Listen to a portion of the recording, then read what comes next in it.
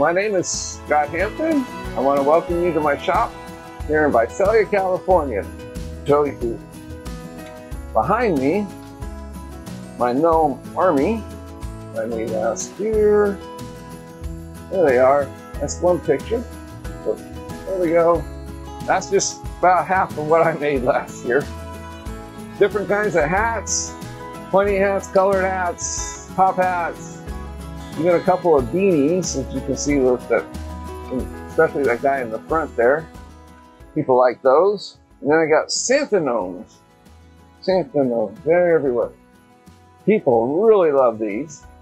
I'm not going to quite do the same thing for the hats. I get beads at the craft stores like Hobby Lobby and Michael's, and that's what those little baubles on top are. I'll put a piece of wire in there and epoxy it all together and stick it in the hat. And people really seem to like those. It sets them off a little bit better than having that piece of wood like this guy on top. But this is what we're going to make today. Just the wooden bead on top and a nose for the Santa. And this is New Year's Eve. This is what our New Year's Eve gnomes look like.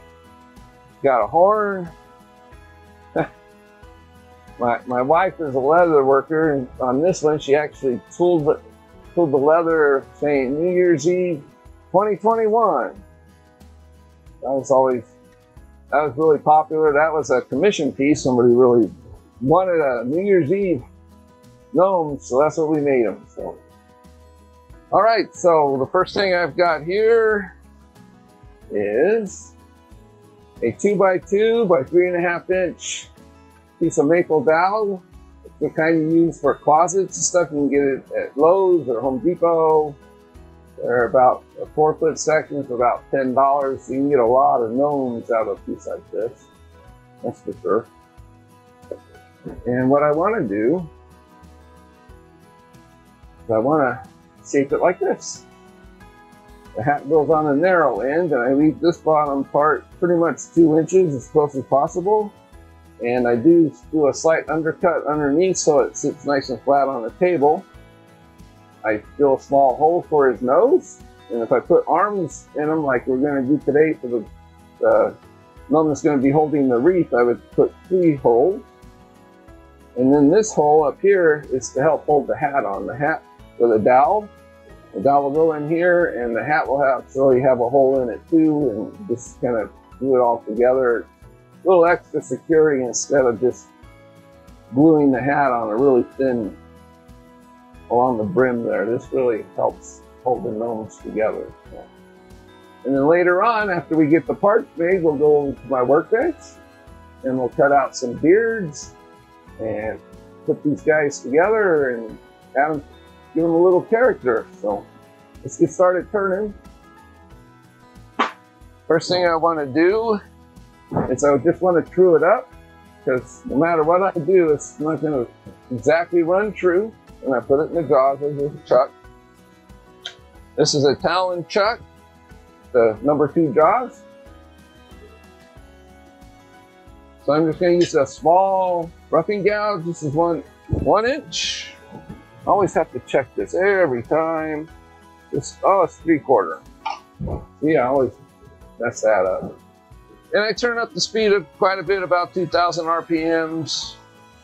Just a small piece. This is not really going to go anywhere. It's really clamped in there tight. You can just do some gentle cuts. You want to start about in the middle and work your way towards the tailstock end of your lathe. And we're just going to kind of true it up first, just to get rid of any vibrations that might be happening. And when you get closer to the chuck, you want to just do some small pilling cuts. And then we can just go back and forth using the point right here of the tool, and that'll really clean up any tool marks left behind. That's just an added bonus tip there. We don't really need to worry about the tool marks at this time.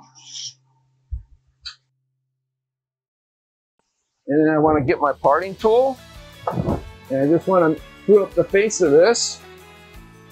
And we'll go to the 3 cameras there so you guys can see that.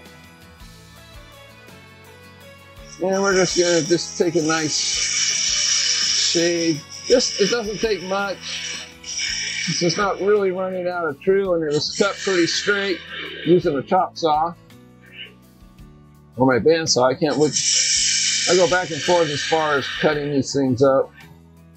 I think the bandsaw does a better job of it. And because I did this, there's a really sharp corner right there. And if you touch it with your hand, it could actually cut you worse than a paper cut. And they'll cauterize it at the same time, and that really hurts. So I'm just going to bring my parting tool on an angle and just try to round it over with a small chamfer there. That way if you do actually hit it, it's not going to cut you or hurt you or anything. So now what I want to do, same parting tool, I want to put a divot right in the middle. This is to help guide the drill bit when we drill the hole for the dowel. I'm going to take my time making this one, and now I'll go into production mode, and you can see how fast these things can really be made. It doesn't take much. So I want to drill it out first. I'm going to change my glasses for more focus glasses there. A little more magnification so I can see what I'm doing. All right, so I've got a 1/2" Forstner bit in here. I'm going to grab the body of that other one I made. I just want to see how deep I go. So I'm going to use veneer calipers for that.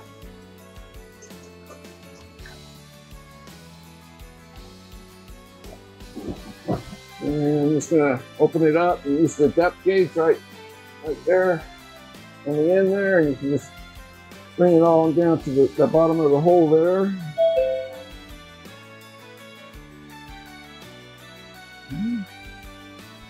The battery's dying. Oh, 3/4 of an inch. Oh, it's right on the money. I usually don't measure them, but I'm going to do that for this demo. So I'm going to grab me a marker, and I'm going to put a 3/4 inch mark on my drill bit. Thereabouts, I'll probably go a little bit deeper than that. I'm just going to mark it at 3/4 and then go past that mark a little ways, just to give it a little more room for glue. Squeeze out. The glue always seems to puddle in the bottom of a mortise like that. You want room for that glue to dry and expand in the wood. All right, so you can see the little mark right there. And you always want to hold on to the chuck, because if it grabs inside the wood, it can make it spin and whip out and actually cause it to come out of your tailstock and send the whole setup flying, and it's not a pleasant thing to happen. This wood's pretty kind of soft. It's not the hardest maple in the world. So there's the mark. So I'm just going to go a little bit deeper. Probably just up to that tip right there. Next thing I want to do, get a pair of veneer calipers again. This way you can just duplicate everything. This is a different pair. And I want to measure how deep I want, or how wide I want that top part to be. I find this is a good size for all the hats I make. So that's how narrow. If it goes a little bigger or a little smaller, it's not a big deal. This is a general size. Doesn't have to be exact. That'll give me a good target to go after. So I'm going to grab that roughing out gouge again and just work it down before I grab a spindle gouge. Let's start doing the general shaping.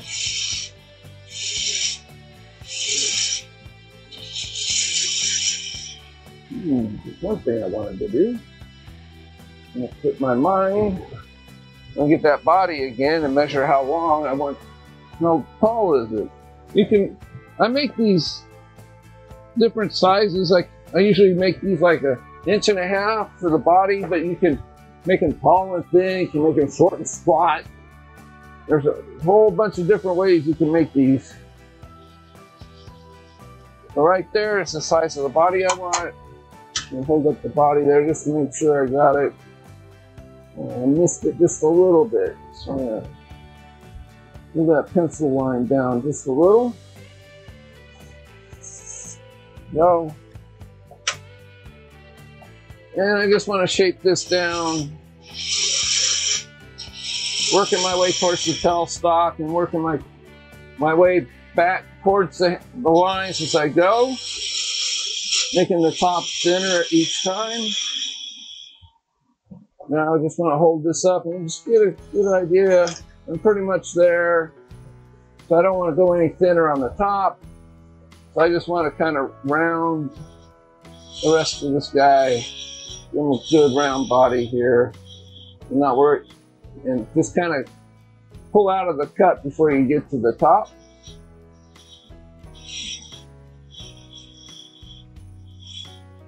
Now I'm just going to grab me my regular spindle gouge so I can do some cleanup cuts. This is a 1/2 inch spindle gouge. And I want to just start rubbing the bevel there, lift up the handle a little bit until I start getting a cut. The flute is about 45 degrees angle away from me.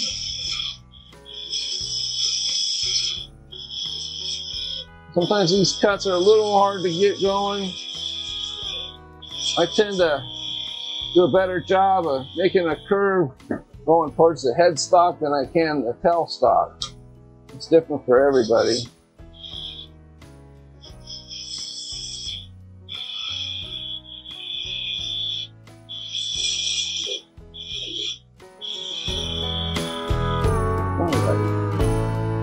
So we can just grab whatever sandpaper you want. I usually use 120 because it'll do a really good job of cleaning up any pull marks on this maple. You want to turn down your lathe about 500–600 so you don't overheat everything, the sandpaper and the wood. You don't have to put a really good finish on this. In fact, I usually don't put a finish at all on the body part.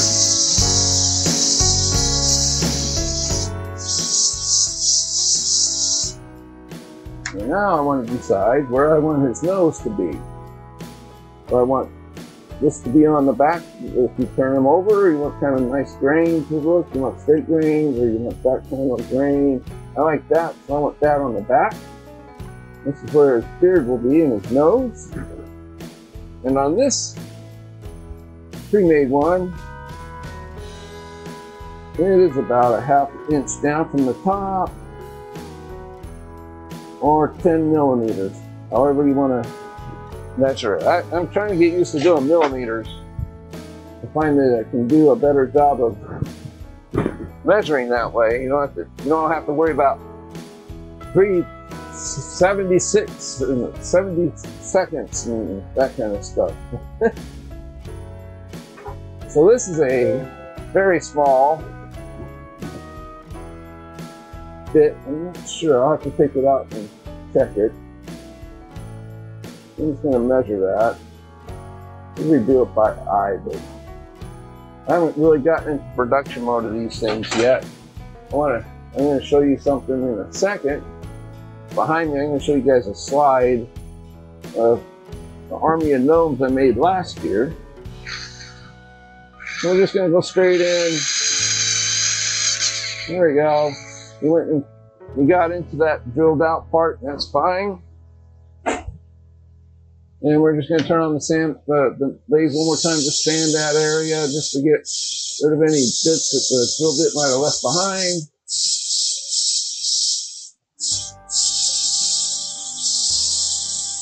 There we go. Nice and smooth. Pretty good there. So what I want to do now is just grab my parting tool. And I just want to make a slight concave on the top right here. Just slightly, so that just in case this is kind of domed out, You don't want the hat sitting on that domed area there, or it won't seat properly. It's better to have a concave, and that way the hat will sit all the way around this wide brim there of the body. So just a slight concave, doesn't have to be really major or anything. You don't need to sand it. I'd rather not sand it because it leaves a key for the glue to hold on to. If you sand it, the glue has a tougher time grabbing hold. Well, now we want to part this guy off. Regular parting tool, 1/8 parting tool here. I'm going to turn up the speed again. I'm going to go straight in first. I'm going to open this cut up so it doesn't close up on me. The kerf doesn't. Now I'm going to come back with the point here. I'm just going to bring it in on a slant, create that concave all the way down to the bottom.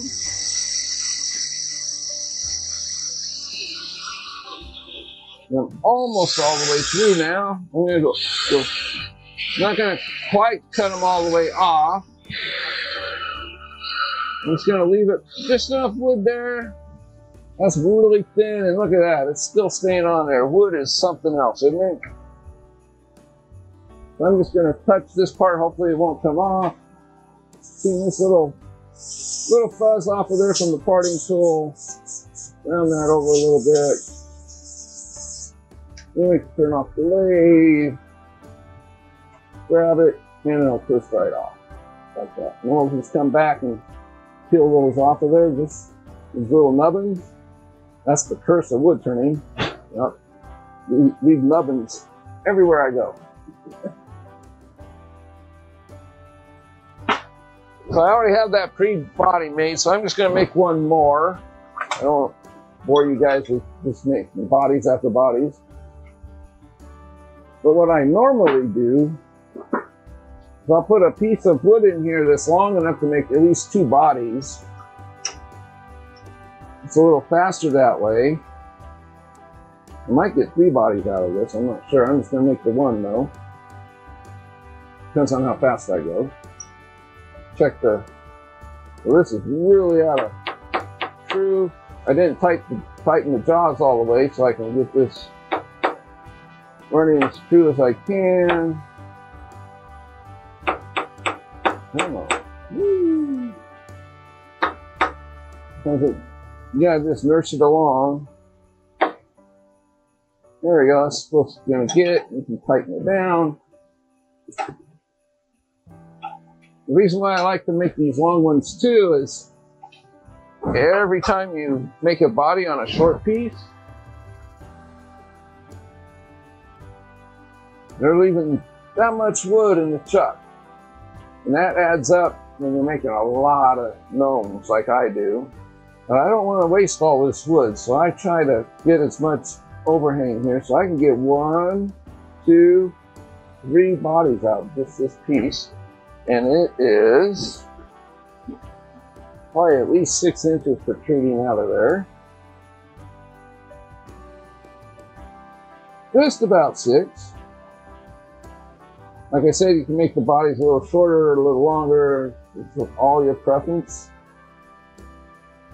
This one that we just made is a little over 1.5 inches. So this piece is like 140 millimeters. So I could probably get 3 bodies out of that. But that's production turning. So I'm going to get into that real quick to show you how fast I can get these turned out. It does get a little boring making the same thing over and over again. Or at least it can be. I'm going to grab me mine. Where did I put it? There you are. In the wrong slot. No tell center. I don't need a tell center for this. If we are going to drill these out, you can make a piece that's overhanging this far as long as you got a good hold with the chuck. I've made pieces longer than this without really thin pieces. Like, let me find that. I've had a little something. Thought I did. There it is. You can actually make really thin pieces like this. without using the tail center for support. The wood is really resilient, it won't break, it can bend a little bit, maybe wobble a little bit when you get down towards the bottom, but once you're done up here, you just leave it alone. So that's the trick to these. So I'm just going to true up this whole piece real quick, maybe get two gnomes out of it just so I can show you how fast we can make this in production work. There's a fly on my wood there. A little too fast, got some vibration there. So I got about 2100 RPMs. Same thing, just work your way back towards the tail spot.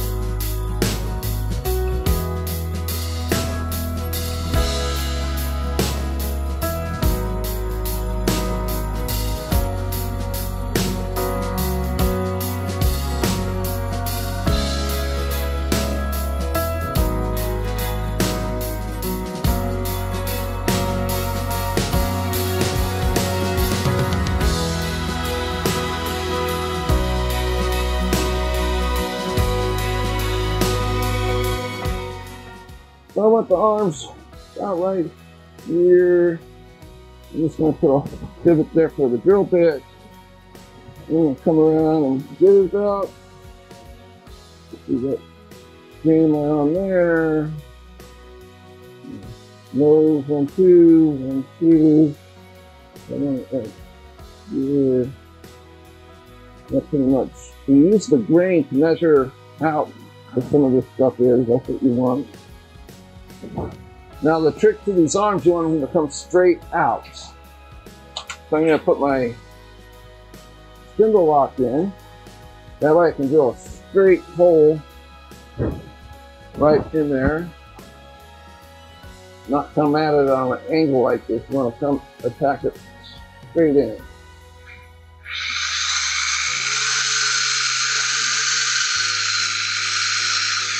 And we're going to wood turn all these body parts, the noses and the bauble for the hat.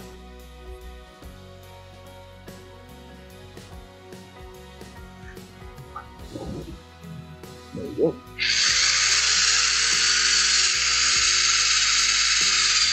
Be deep enough.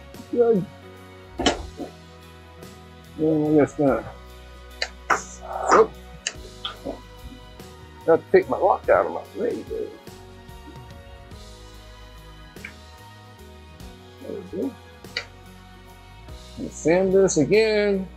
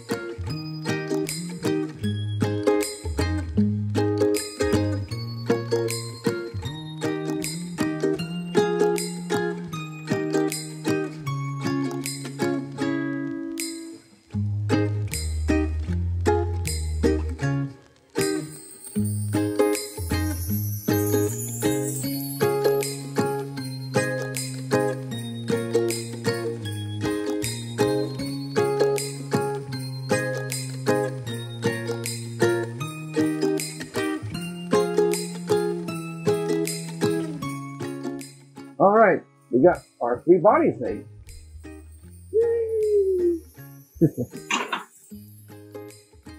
Carob. This is the burl I was talking about for a short top hat. These 2 pieces are carob. This one has the bark inclusion on it, and that could show up in the brim of the hat. If you're careful and you leave that, you actually leave that bark right there. This would make a really good top hat. And keep that. This would probably be where the brim is, so you can keep that natural edge, because it does get really narrow here. By the time you turn around, when you're first roughing it out, this would be all gone. So you want to have the brim at this bottom. So we'll work on that. So let's get that's the perfect size for a top hat that we're going to make. And I've got this piece here for another hat someday. And we're just going to clean the face off again.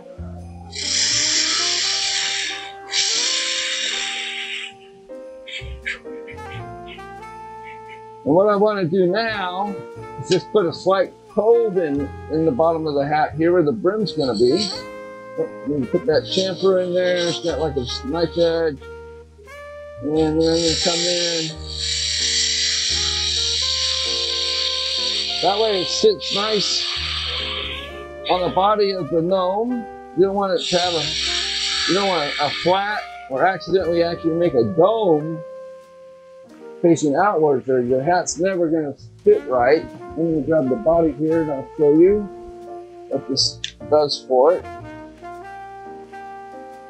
So this helps the hat to sit right down inside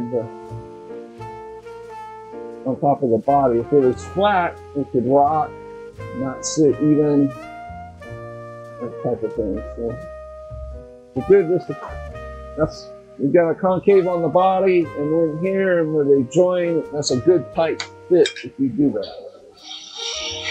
I'm just going to smooth this up just a little bit more. We are applying paint to it in a minute. And now we need to drill it out. Same depth as the body. I've got that marked and on the lathe. I need to back this up a little bit. Let my plus dot fill overhanging just a little bit more than it should be. Let me turn the lathe up a little bit more for the drilling.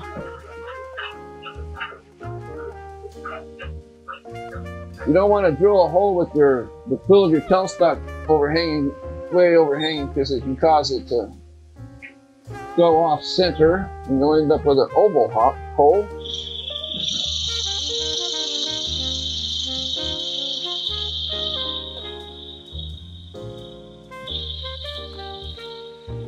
There we go.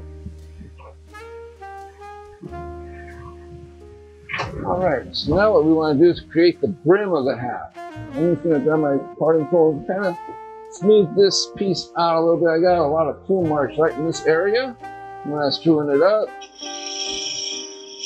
I can do quick work of this. First thing I want to do though, is I want to glue my dowel in there so the CA glue has a chance to dry before I reverse turn this into paint jars and I can finish the top of the hat. So I've already got dowels cut. I'm just grab my CA glue, medium. Thin. I don't want super thin, you want medium or thick CA glue. And the kicker. Take this stuff right here. I get it from Visalia Hobbies where I live. It's pretty quality stuff. Now this is the little plugs. These are 1/2-inch pieces of dowel I just cut up. And we'll slide in there just like that. Half of it will fit in the hole here. And half of it will fit into the top of the gnome body. I've measured them when I cut them. They're pretty accurate. I just want to put some CA glue. It's stuck. Let me grab some pliers. Always handy to have some pliers around. Trying to open up a CA bottle. So you don't want to put the CA glue on the plug. If you do that and you push it into a hole like this, it's kind of tight, it's just going to squeeze all that glue out. It's going to force it out. What you want to do is you want to just put the glue inside the hole.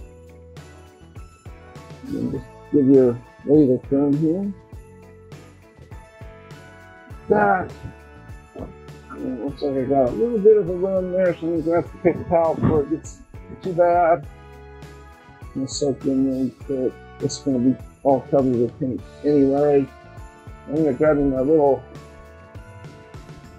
rawhide mallet here to tap all that in. These screws just pop. Oops. Give me a second here. I'll clip it back on. I don't want the whole thing falling down on my head, so that's just keep it clipped up there if I can. Wire. Sorry about this. Make sure it doesn't all fall down.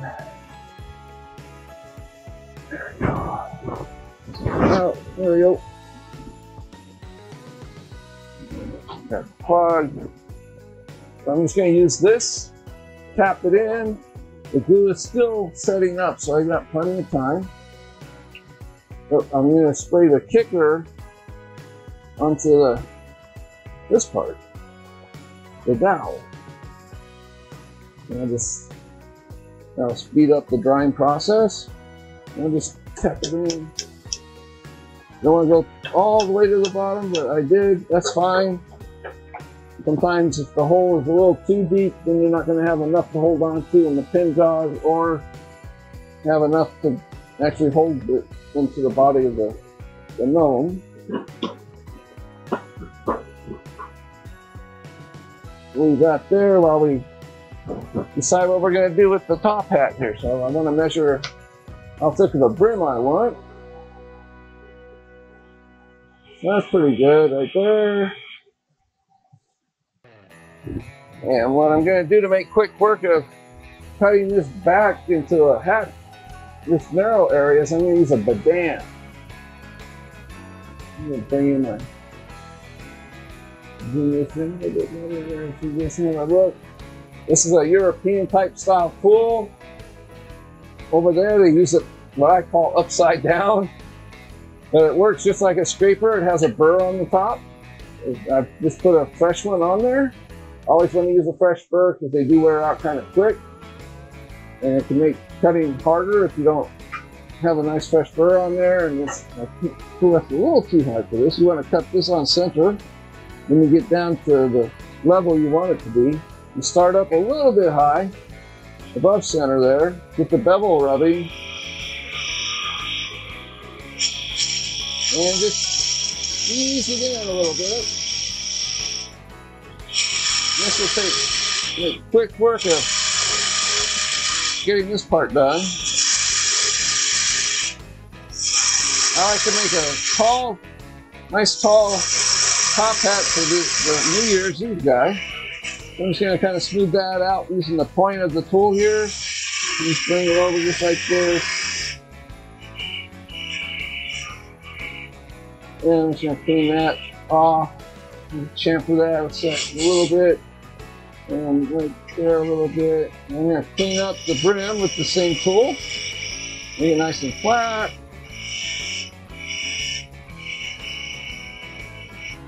Okay, now for the hat band. You need that a little bit proud. We're going to come in here and we're just going to make this a little bit deeper here. Not much. And I want the top part of the hat wider, and I'm just going to make this a little more narrow right here. So I'm just going to keep adjusting it. I'm just going to take one more slight cut down this way. That way I have a place to part it off. There we go. So now I'm going to take this out of the chuck. I'm going to put my chuck in that has pin jaws. And then we're going to do some final shaping of the hat, and we're going to paint it. Oh, I should part that off. All right. Getting ahead of myself. Same thing, you want to open up that curve. Just watch the jaws of the chuck. You're pretty kind of close to them.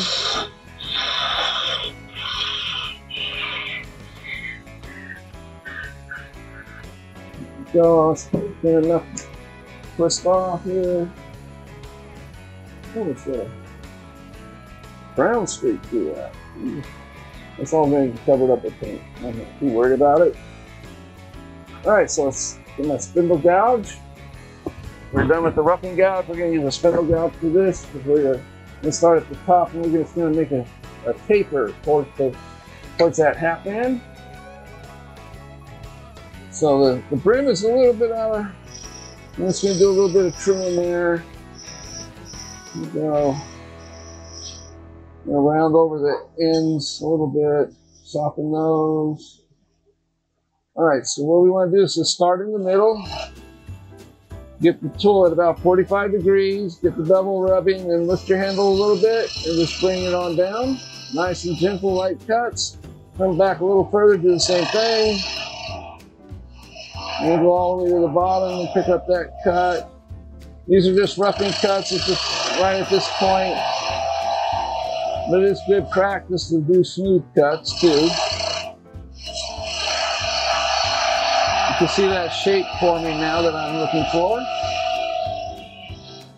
There we go, that's a nice shape right there. Now I can just take this down. It's a little bit too proud for the hat band. I'm just going to use the wing of the tool right there. Put it right in the corner. Flatten that out.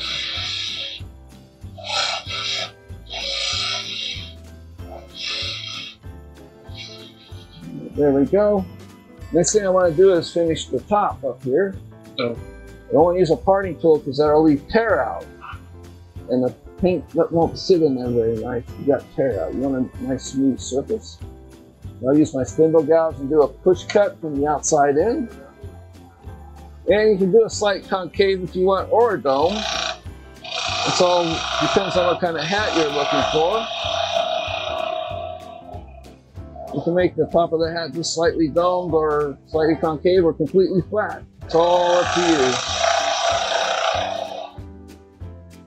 you. It looks like I still got a tool mark. You see some lines there, but I'm going to make sure it's not that grain.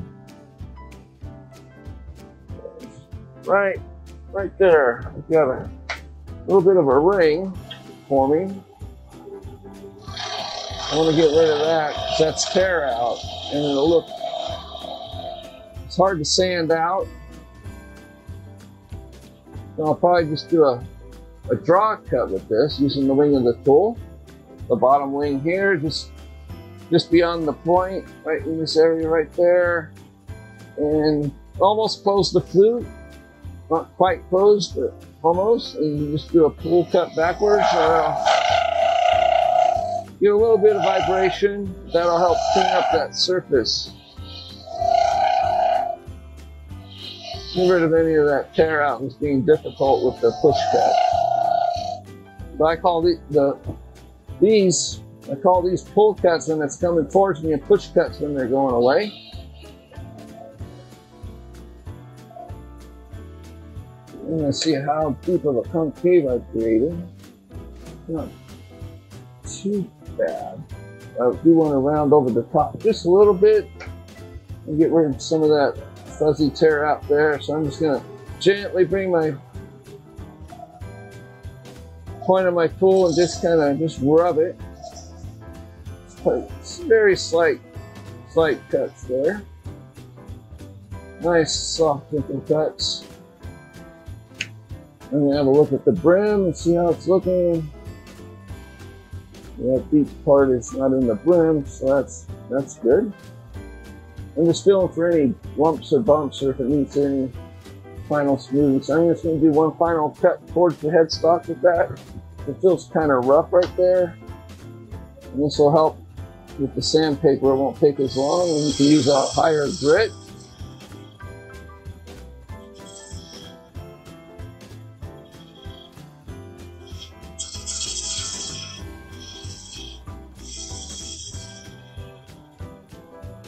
go. That's sharp again there where it's coming out. I need to round those two edges over just slight, just a little bit.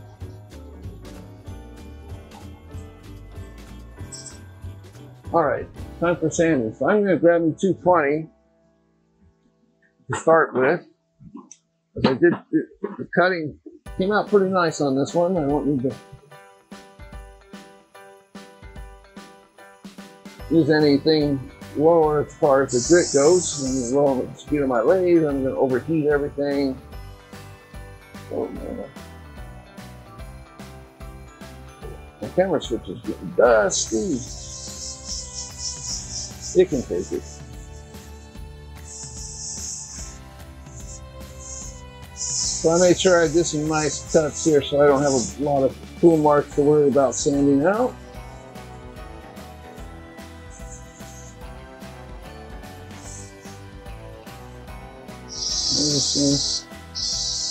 This is just to smooth it out so the paint sits nice on the wood.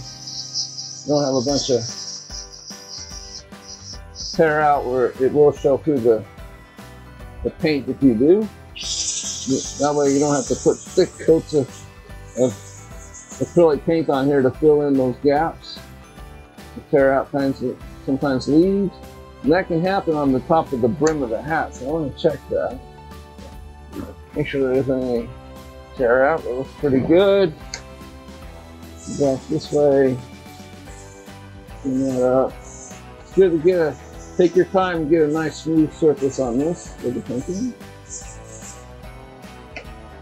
I just use the top of Dixie cups like this. And I can squeeze out some paint on the top of them, and once they're dry, you can just toss them.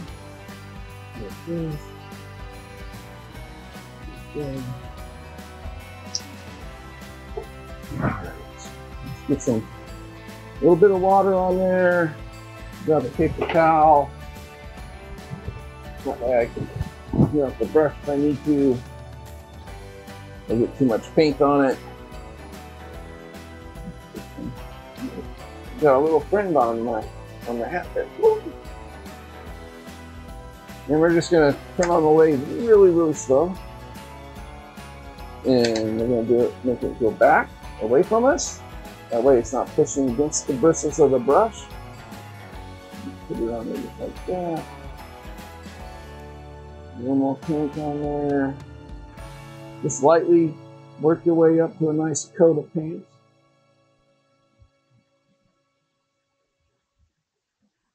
And we're going to move the top of the hat here.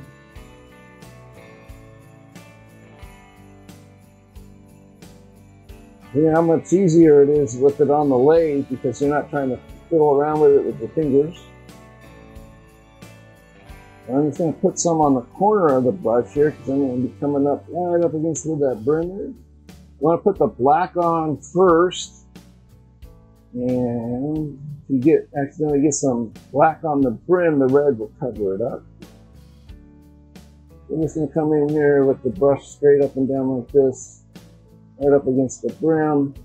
A little bit of paint on the corner of it. Really nice white spots I don't see still. Okay. Now we're going to do the brim here. Do this part first.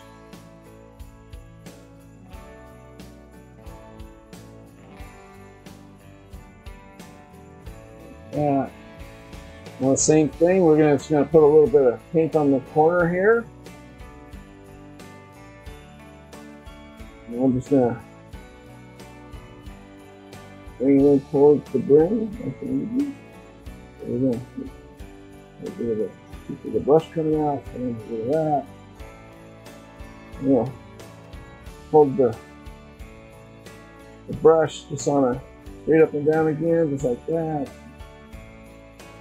Bring it in. You got a little bit where the red's going to go, but that's all right. I'm going to get my scissors out. We got a little bit of a feathering going on the brush, and at least regular. You can leave some weird lines if you don't cut them off. Those lines where you don't want them to be.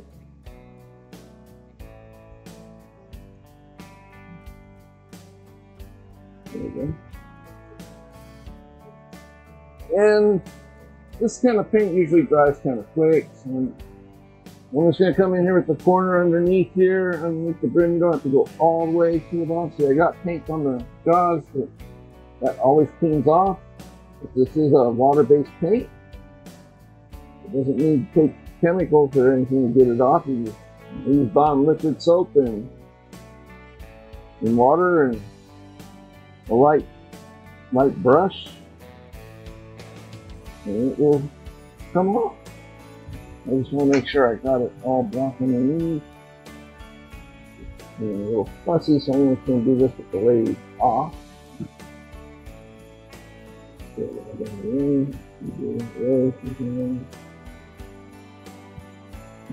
This doesn't have to go all the way to the dowel because the beard and the body's going to hide that white part that's left behind.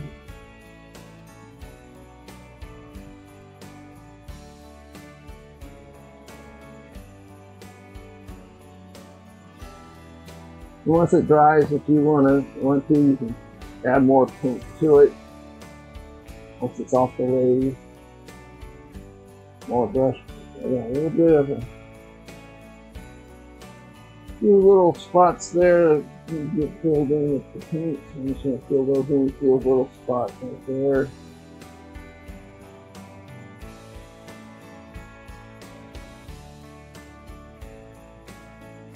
Make the corner a little bit better right there. There's always going to be a few white spots that need to be hand painted in. There you go. Get black off of there. Then I got a smaller brush. Same type of brush. It's could have cleaned it a little bit better, but it's still good. It did have white on it, so I'm not too worried about the red, that affecting any of the red. Give the bottles a good shake. Those pigments flowing. This out. This isn't going to take us quite as much paint, so you don't need to waste it by putting a whole big huge glob in the cup. Get the brush wet. Dry off a little bit. Just going to turn on the lathe, the wrong way. Everything's going a little slower. Just going to use my hand on the headstock here as a rest. We got a little bit of red on the black, so we can just gently fill that with more black. And we're done with the red too. Same thing, we need to hold the brush vertical like this. And get into the corners. Somebody have a question? The mic go on. I'm just gonna make sure this. So that's that streak, that black streak is showing through the wood, through the paint. So I'm gonna add a little bit more like this.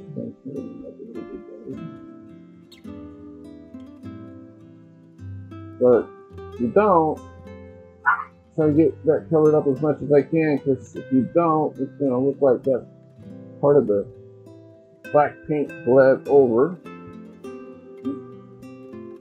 made a mess of it there. You need to come back in with the black. Just touch that up. Most of the water off of there.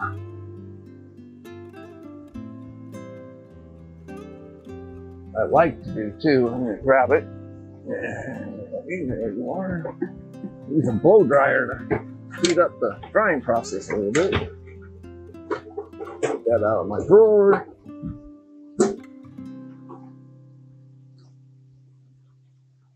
Plug it in.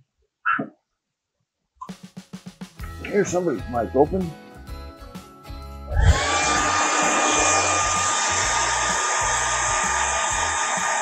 This will make quick work of getting this all dried up. You see how how it's looking and where you need to add a little bit, maybe with a smaller brush. So I'll do that in a second. I'll do a nicer brush here, more narrow brush. This will do great work for getting right in these little spots. A little bit better than that. I got a whole package of brand new brushes, and I bet you they walked off into the house. Some of my boys. This one's gonna work much better. And this is an angled brush, as you can see. This will allow me to really get in there with the black paint.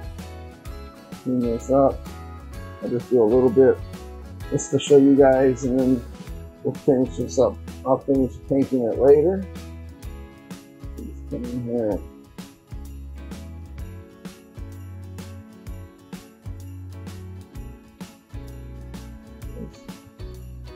It'll get quite dry. I'm going to put it with a paper towel first, just to make sure before I put my brush in it. A little blob of red right here. The grain is showing through the paint. Just getting any wet paint off of there, and there wasn't very much. So come in here at the point of this kind of brush.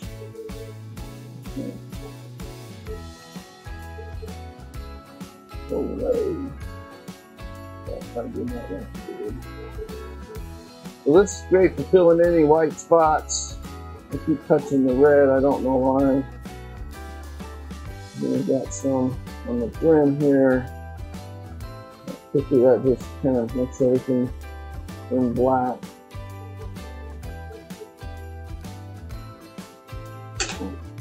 Dab that to a little more red. Then we'll be done with this part.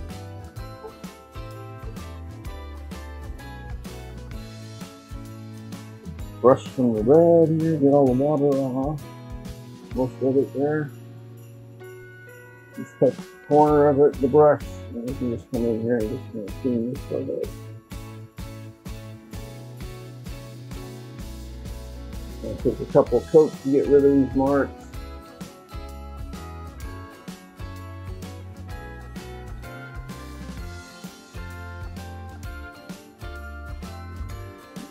Take a couple of top sevens. We'll do that later.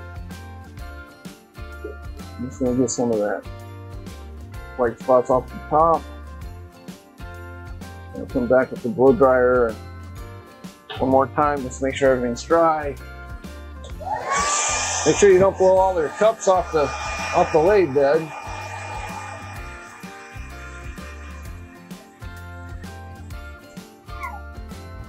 One more spot there, he's black. I don't know if you guys saw it, but I did.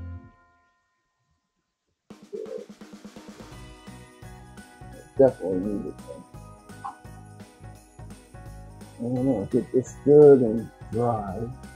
I want a thicker coat here to cover it these back more. Get the water off the brush.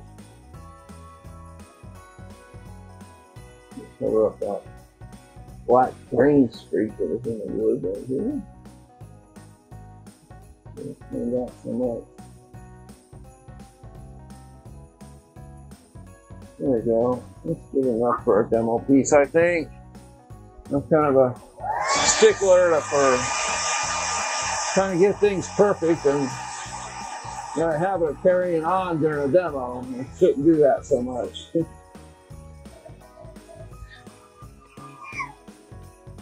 It's good to go coming off. Then we'll get to making another hat. We'll make the Santa hat next. This is, I'm gonna grab the body for this guy. Comet that is.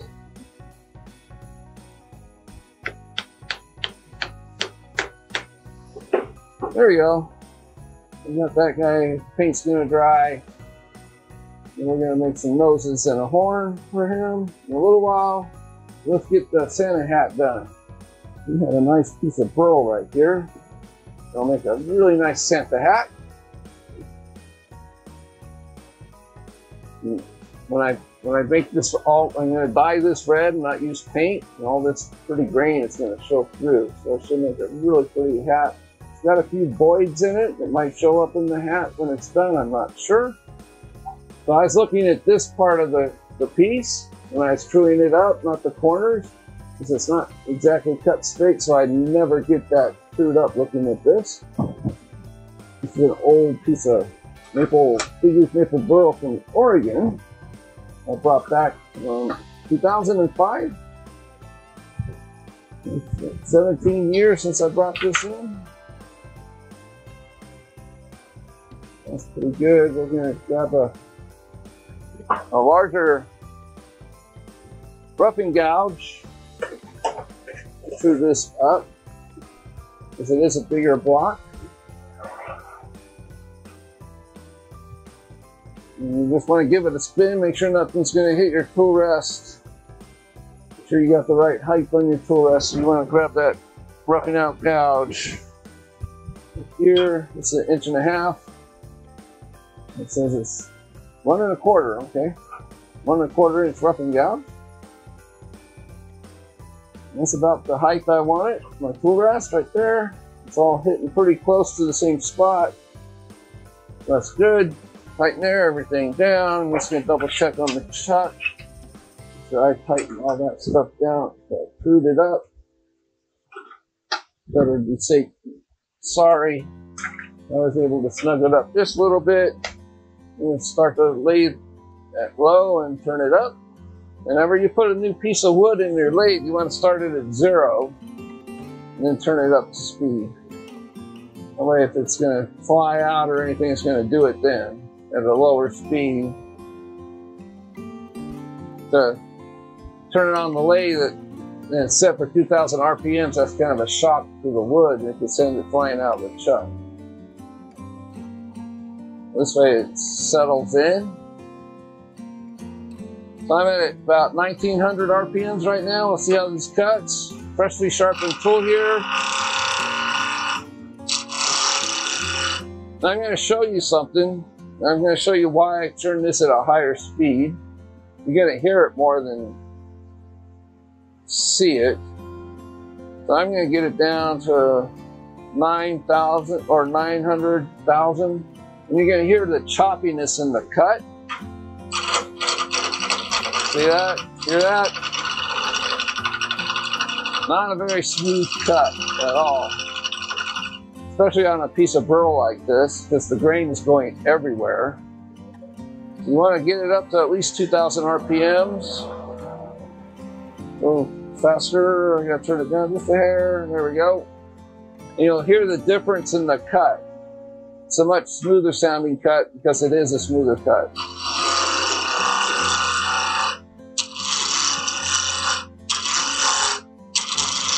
Those corners are coming around faster, which makes it a smoother cut. So I'm going to do a pilling cut right here by the chuck. Just in the side of the tool right here. Nice, gentle, no hurries, because this is a wonky piece of wood. So I'm going to stop it now and just see what the wood's looking like. I know it's not quite round yet. I'm about halfway there. I just want, with burls, you want to stop and check, make sure there isn't any stress cracks or anything developing in it. And this is looking good, no problems. So we're going to take it all the way around. So I'm going to get this end down here first, down the round, so I know how deep I need to go for the rest of the piece. Sort of like a depth gauge here. It's sounding pretty smooth, so I'm going to have a look. Alright, so that looks good, nice and round. So I'm just going to go make sure it's all level to that depth right there. And I'll probably switch roughing gouges in a second so I can get back into this area here. This one's a little too big to fit up against the jaws there. Not like my smaller one. That's why I like having two roughing gouges, two different sizes here. So it allows you to get down in the areas like right up against the chuck like this a little bit better.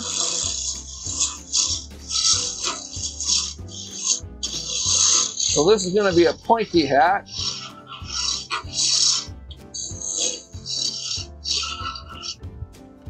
I don't know what time it is. How far I'll be in? An hour and a half? We're doing good.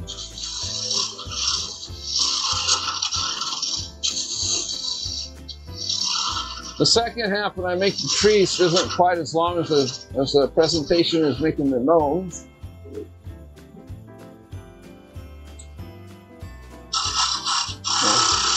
Don't worry about having to go really, really late. So I'm just smoothing out the top here, getting it running true. Just like before, I want to drill this out for the dowel, like I did the other piece.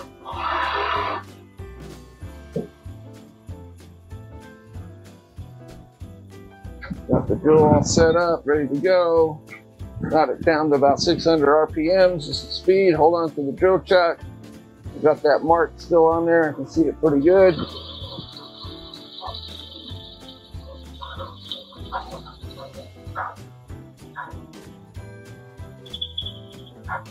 A little bit deeper. So I am going to create a cove there. So I need to go just a little bit deeper with it. I'm going to grab me my spindle gouge. Where did I put these? My round handle tool. There you are. And I'm going to do a cove, slight cove down towards that hole. I'm going to push cut here. It's best to use this instead of a parting tool because of the type of grain. It's just everywhere in a piece of burl like this. Slight cove down in there.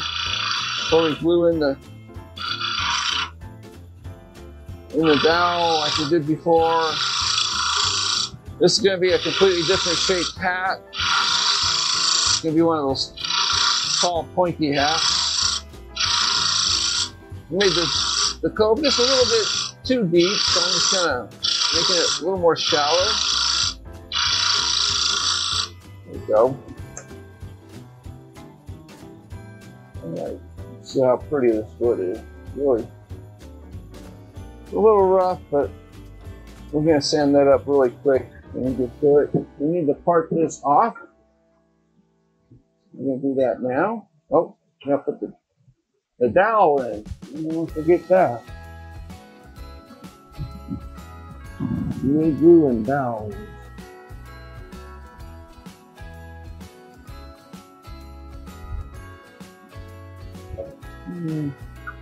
Yeah, just be on the safe side. I'm going to protect my blade bed a little bit with the paper towel just in case it runs down.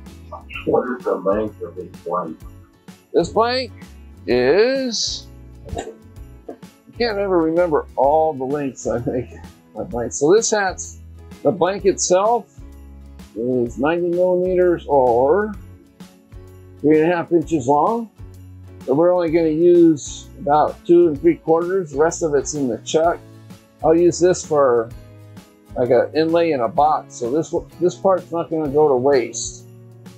It's going to go. It's like an inlay in the top of a box lid. So nothing gets wasted in my shop. So the finished hat's going to be between 2 3/4 and 2.5 when we get done with it.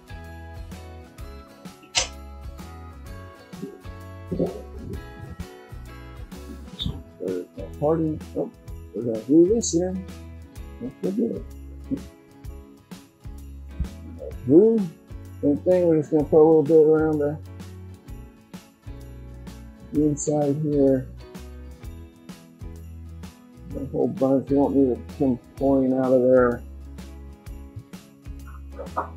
And tap it in with this mallet again. If we spray some sticker on it on the dowel, speeds up the drying process down on the inside of the piece of wood.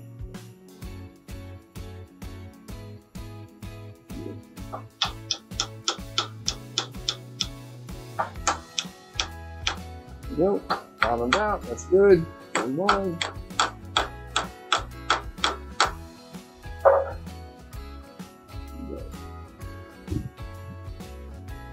Now I'm going to sort of start getting the shape in when it's held this way because it is more secure than using the pin jaws. So I'm going to start making that nice little shape in there. So I need to get my parting tool first. I just cut a relief cut right here for my tool to have some room to work in.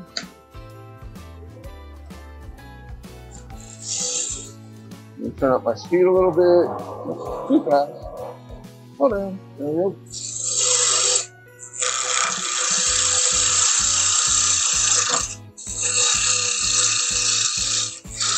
I'm not taking it all the way down. This is just to give my tool some room to work.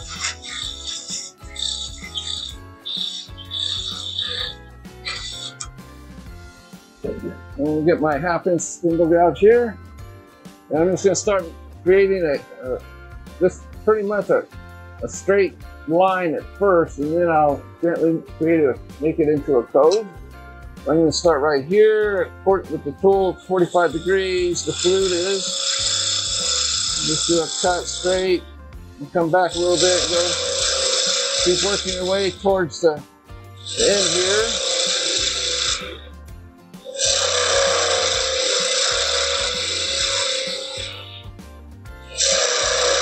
And we're going to finish most of it, or part of it, when it's reversed in the pin jaws.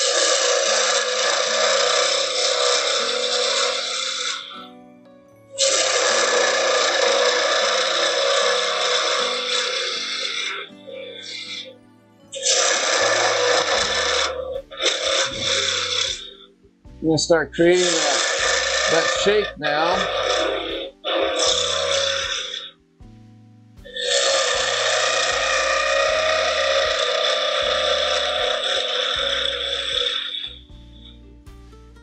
You can see how it's wobbling right here. That's why I want to finish it up when it's in the pin jaws. You can hear that vibration. Because the wood is getting thinner, so it's vibrating more.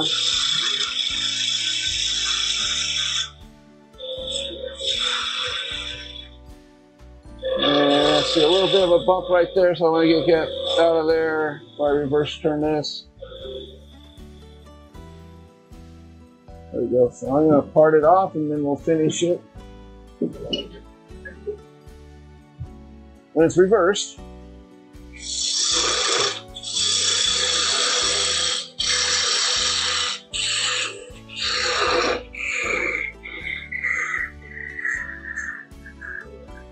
and just so you realize, my demos usually run about 3 hours, just to give you fair warning. So that vibration, I don't know if you guys can see that, created a texture in the wood.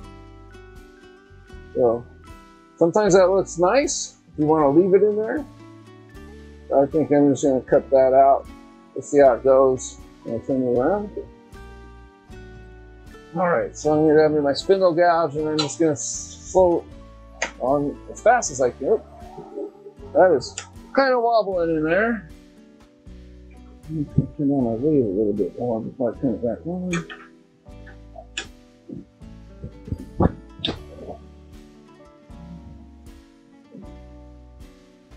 Just give it a little twist sometimes to get rid of that wobble. Okay, right there still.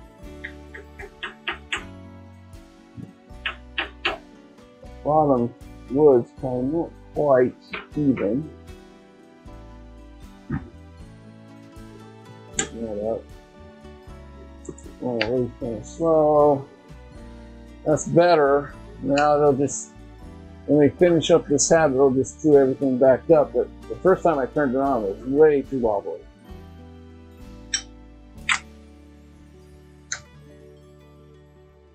Using the spindle gouge is going to get rid of that wobble and chew everything back up. So this is kind of quick. You just kind of work your way to the top here. Come in here and you're just kind of making that funny noise because it's wobbling. And once you get the solid wood, it's fine. The further you go back and you go towards the top, the narrower the top becomes.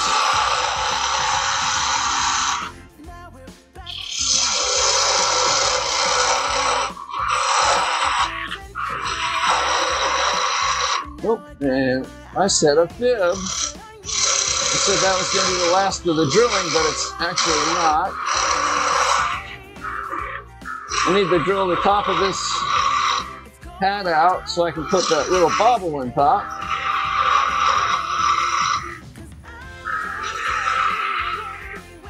Just need to clean this area up.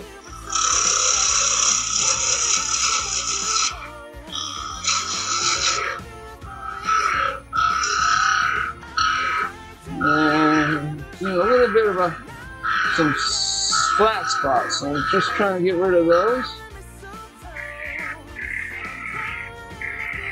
And I'll stop the lathe and see how it feels.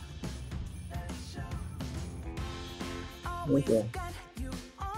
Another bump towards the top right there. It's big enough where it's going to show up. We're looking at it. I can see it now. I'm going to clean that off of there. You really don't want to go any narrower. That's good. I just want to clean up this part here. Using the wing of the tool very gently with the flute closed. You don't want it coming in with the flute open like this because you'll get a catch and it's going to flip your tool over and possibly ruin the piece and have it come out of the chuck. Just nice gentle with the wings here.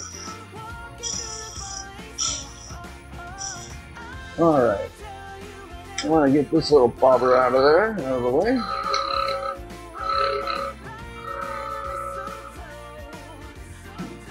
Now I just need to put a kind of a big divot in here with the parting tool. That's where the bauble is going to rest in there. Now we want to drill that out using the same size drill bit as I used for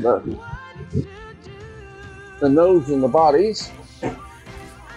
Got that. Just pushing a bit out of the chuck. Here, this is what I'm doing. And this small one's just going to go right down in there for the shaft of the bauble that we're going to make. Just a little bit. Dive into.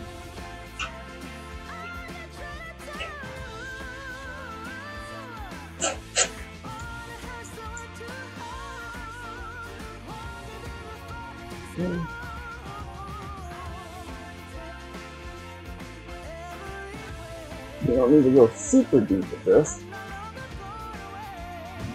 but just enough that you know it's going to secure that bauble in there. And for wood like this, you want to really turn the weight down. Probably like 300 RPMs for the drilling. Just because of the grain in it, it's kind of all over the place.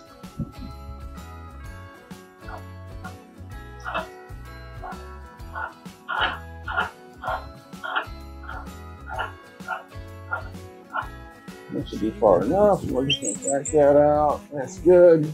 I'm going to get this still tucked out on my tail center here so I can put it away. There.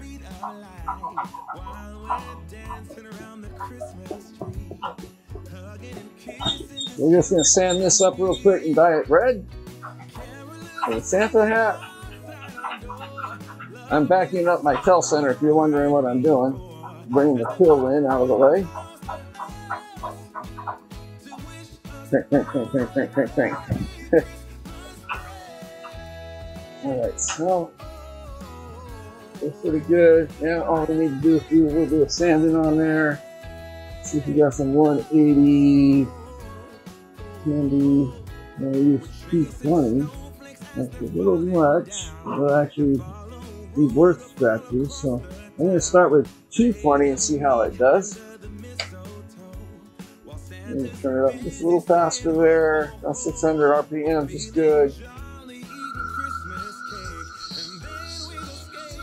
See how 220 does as far as cleaning up any full marks. You want to start with wood like this. You want to start with the higher grits if you can. You don't leave any deep scratches from fall, and then you have to just go through all the steps of the sandpaper. So you get kind of old and boring. So try to get away with doing at least no lower than 180.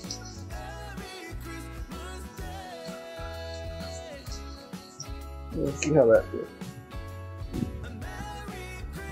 Yeah, paper towel here, wipe that dust off.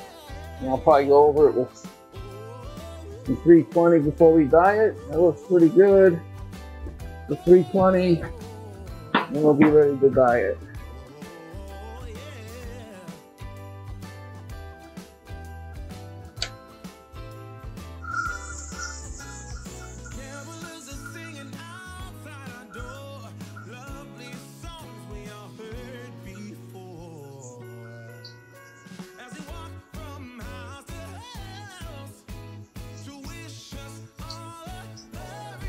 I know it's getting late back east. I appreciate you guys hanging with me. Whoever's in a different time zone than me, I always have to get used to that fact. So I'm on the West Coast. And then 6 o'clock here, it's 9 o'clock there. Alright, so we're ready to dye this. I'll grab my brush real quick and clean this off. Put that board back up here.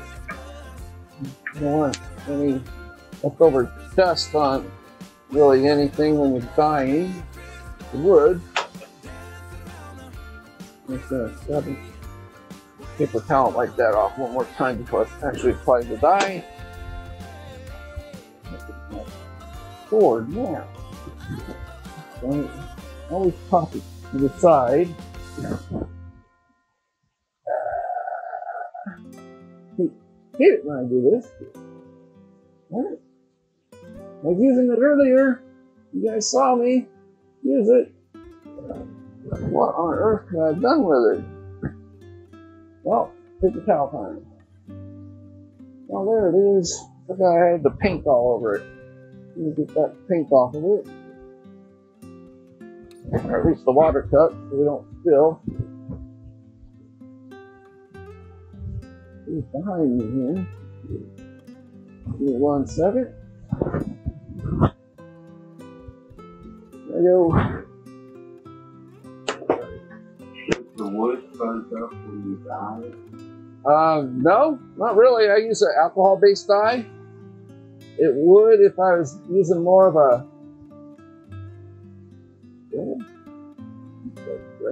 I'm just checking my colors here. Make sure I got red.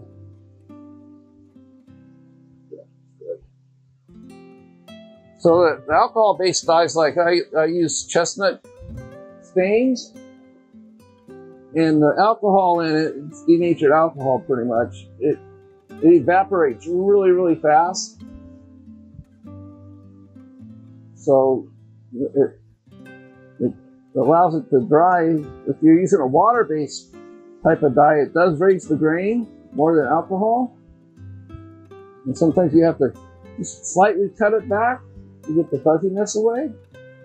To do that though, what I'd use, if I am using a water-based dye, is I get those white Scotch pads, and I cut them up like this, and I'll just take it over and it gets rid of that fuzz. Because it's very slight, and it doesn't take the dye off like sandpaper would. So. Okay, thank you. I hear some background. Has somebody else got a question? Nope. Okay. So I'm just rolling this, or folding this up to a nice pad. You want to use a really nice pad, and when you're applying the dye, you don't want to use your fingertips, even on a thick piece like this. Because what you're going to do is you're going to leave streaks in it. You want to use the pads of your fingers and rub it on, just like that. It goes on much more smoothly and gently that way. And you just want somewhat of a decent amount of dye on here because the paper towel is going to soak it up. And with the pads of your fingers, you just want to pick it across like that. This is really making the grain pop with a nice red, definitely. I'm just trying to keep the paper towel down in there. Those little voids. So I have to get an acid brush to get some dye on it and fill it in, those little spots in. That's good. Up there. I'm just going to go around just a little bit. As it dries, I can see where it's thicker in some areas and or lighter and darker. That's because of the nature of the grain. It's gonna do that. It's gonna soak up more in some areas than others.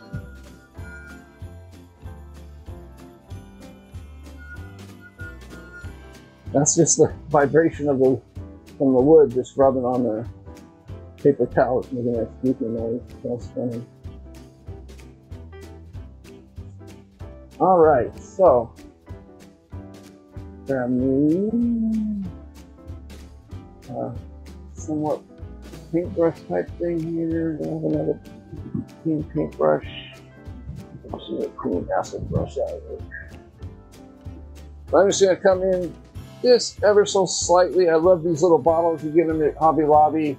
I transfer my dyes into it, and it allows you just to put a little bit on there, fill in these little gaps. And it's not really going to change the color of the wood any, because it's pre-dyed it already. You just spread it out real quick, and you're pretty good to go. Just gently give the bottle a squeeze.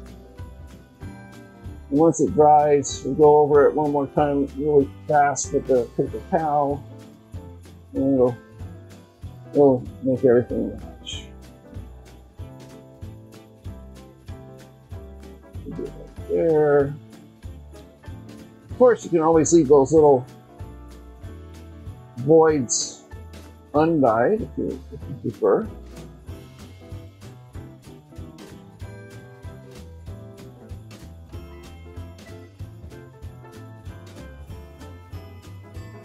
It's all up to your discretion as to what it looks like, of course.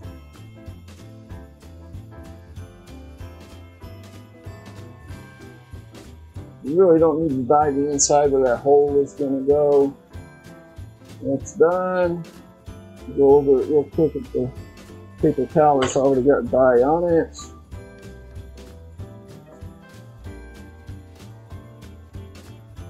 To blend everything together, make sure.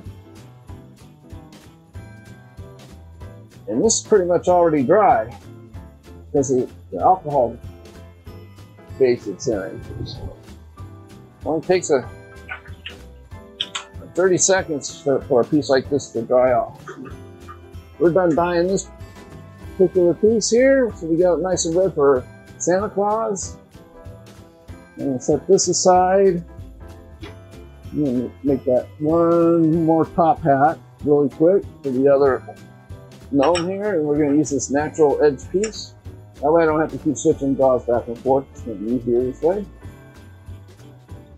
Just get it to tighten up good in there. I love these jaws. They're serrated, so they grab a lot better than smooth jaws when it comes to grabbing square pieces like this.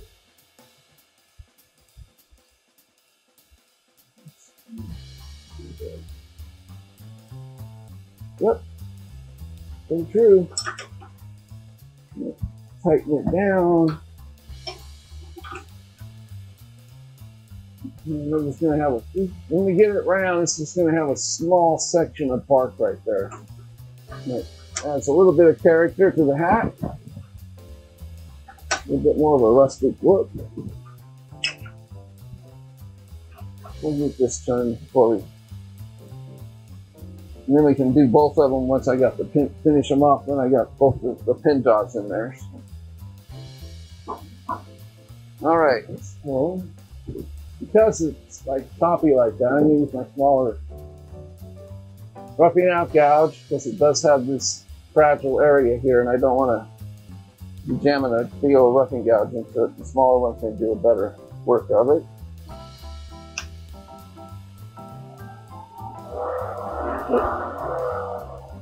Calm down, lady.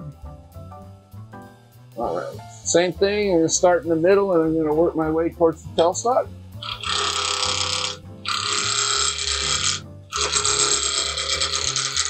And because it's got that gnarly piece in there, I'm actually been able to see the horizon. And I can see a shadow line where it's like air, corner, and then I can see the area where it's solid wood. So it's going to make it easier to turn this down the round.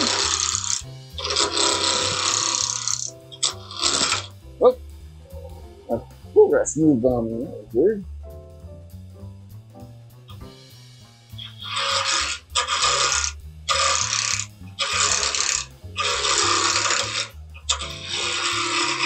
Just nice and gentle because we don't want to be peeling all that bark, that pretty bark off of there. So we'll see how round we've got it. So we got flat there, and we got a flat still there. Yeah, a little ways to go yet. Before we got it round, here we go.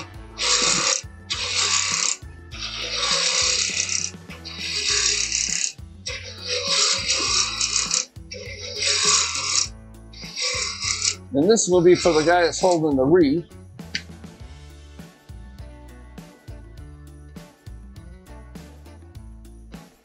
Alright, so we got it nice and round, so we got that natural edge right there. It's going to be in the brim of the hat, which is going to look really nice. You just want to take the rest of this down now. The pilling cuts.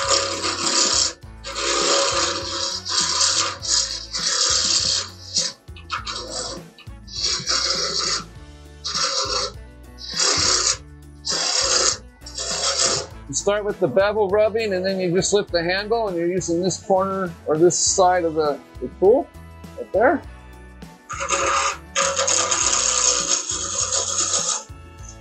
With the bevel rubbing, then you lift the handle, it'll start cutting. You just want to do gentle cuts here. I can feel it grabbing.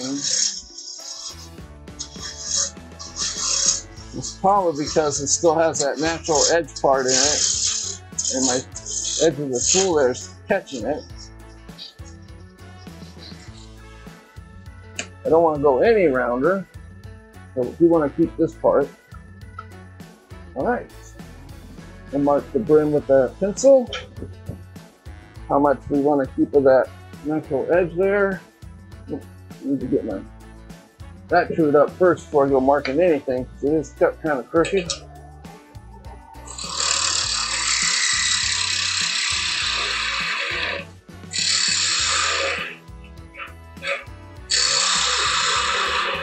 This one's going to be natural. We're not going to add any paint, no dyes. So once this hat's pretty much done, it's done. You can add a walnut oil finish. I prefer to use a food safe finish because these look like toys, and children tend to pick them up no matter what age they are. You really don't want any finish in there that's going to hurt somebody. Looks pretty good, so I'm going to make that divot down in here. Drill it out. Glue in that the dowel into this one. Turn down the lathe so I can drill it. This is going to be the last of the drilling, I promise. This is one hole. I'm going to take it in a little bit slower. You don't know how this, sometimes the burl's going to react to the drilling, and back it out a little bit. Burl tends to get hot in the hole. You can seize up the bit in the hole. So you want to do at least one, with a shallow hole like this, you want to at least back it out just once. So the chips don't get all bottled up in there and jam up the whole bit. That looks pretty good. So now I'm going to grab my pencil and decide how much of a thick of a brim I want. I do want to keep a good portion of this part, so it won't hurt to have an extra thick brim on this guy. Let's keep it nice. It's really cool. I like that. So same thing. I'm going to grab me my badan and cut this down really quick, like I did before with the other top hat. I should probably do that in there first, just to give the glue a chance to dry. Let's get her out. My pickle bottle. Here's my glue and my pickle bottle. There you are. Same thing. Just protect my legs a little bit with paper towel.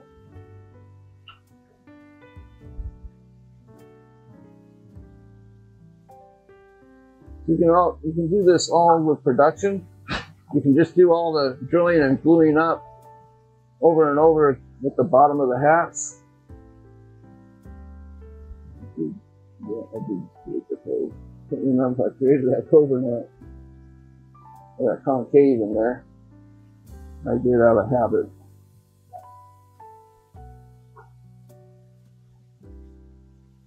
So,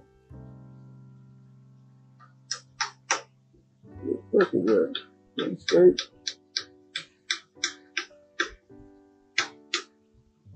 That's good.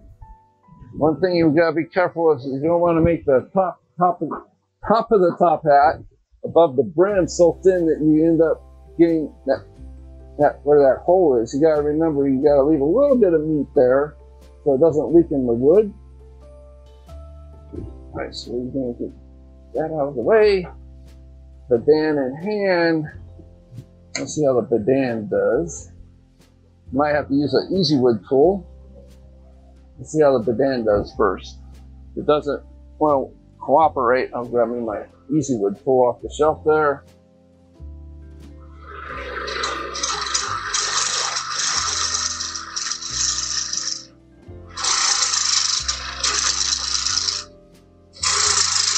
The hardest cut on this is getting the first slot cut, and now you can just do half cuts, which is much easier to do. You can half the width of the tool.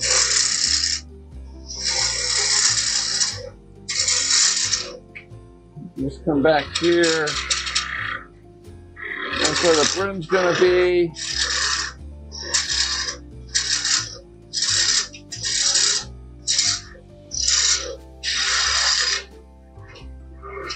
And we'll finish this up after we turn it around, put it in the pin jaws.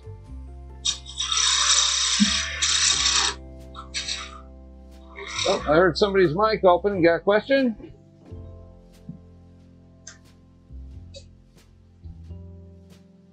I just a little bit of tear out right there. So I'm going to take my spindle gouge across that.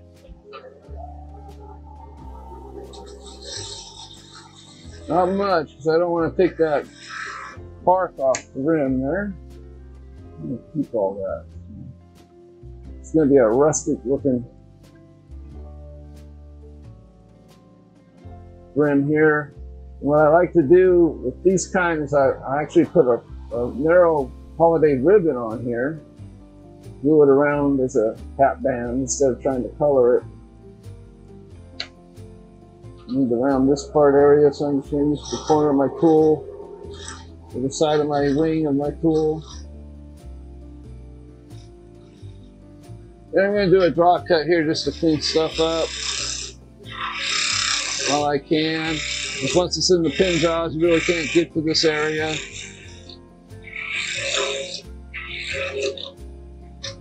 Whoop. Looks like a piece of that bark might have popped off of there. I hope not. That's still good. Just a little bit of a piece came off, no big deal. Oh, chunk of string came off. Well, that's a disappointment. Grab the body of it here.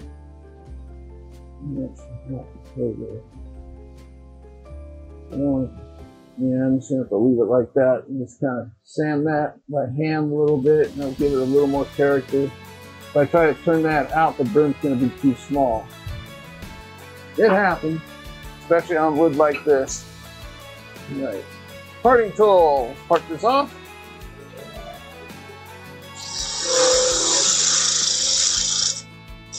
Widen that curve up a little bit.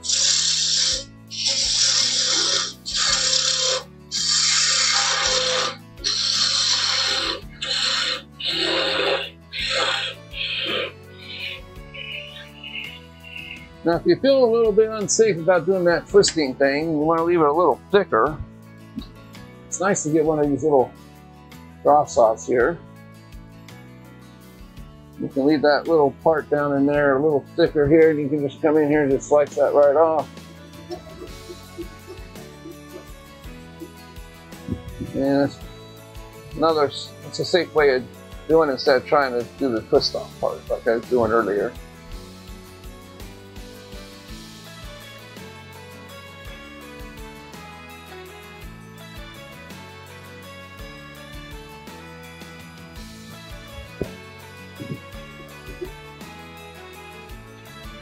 This is running true. That's running true. Good. Let me get this board out of the way. Set this stuff out of the way there. There we go. I'm gonna put the board where I know I'll find it next time. I need it. I need it. There. There we go. All right. Spindle gouge. I'm gonna take this latex glove off. Don't turn with latex gloves on.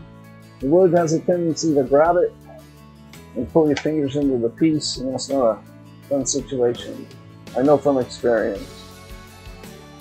I kind of forgot about wearing one, but I went to go and kind of lightly sand the colored piece I made, and had a natural void on it, and that natural void grabbed that latex glove and pulled my hand right across it and just cut the back of my hand. Ended up pretty well. I still have scars from it. It was like a year ago. Alright, so about halfway up, just going to start that cut. Nice and gentle. Let me speed up the lathe a little bit faster. And I'm going to just double check on that tightness of this. It felt like it's kind of loose there. Yeah, it is. You can just tell by the cut that something wasn't quite tight. There we go.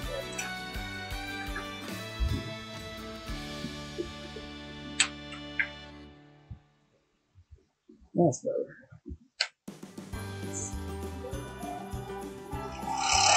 There we go, much smoother. And we're just going to do a gentle slope down to the brim of the hat.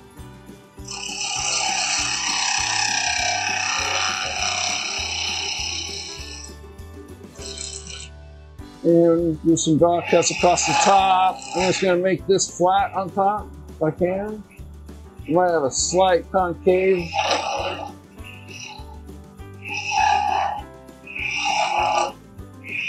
Get rid of any tear out. You might be in the top here. Soften that edge. The wing of my tool cut that corner.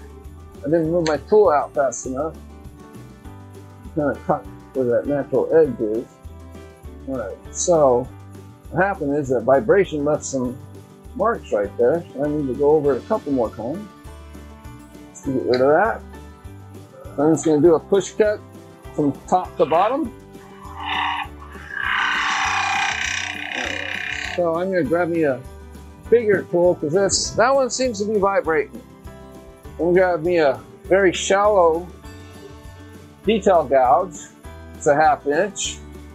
This really cuts down on the vibration on things like that. When you run into things, hear that noise there. So I need to lower the tool rest just a little bit for this tool.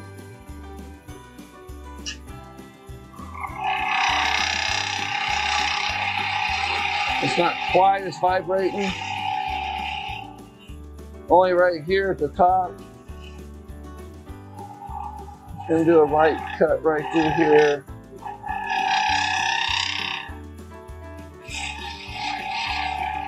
And that noise you're hearing is that texture that last tool left behind. And it's the bevel rubbing across this. It's just not getting it. So I'm going to try using my small roughing gouge. Sometimes that'll work. Get rid of all these kind of left behind vibrations there. That noise is the tool rubbing across those lines. Hopefully we'll get those cut out of here. Yep. Roughing gouge did a really good job of getting rid of them. Some tear out right there, so I want to get rid of that. I'm going to come in here and do a slight pilling cut in here, using the corner of the tool, moving it forward. And then adjusting the shape a little bit to take care of that.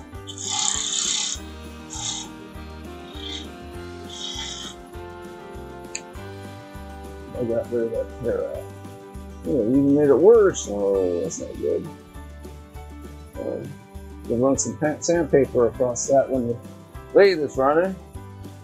So I need to take down that hat band area here real quick. It's a little too tall now.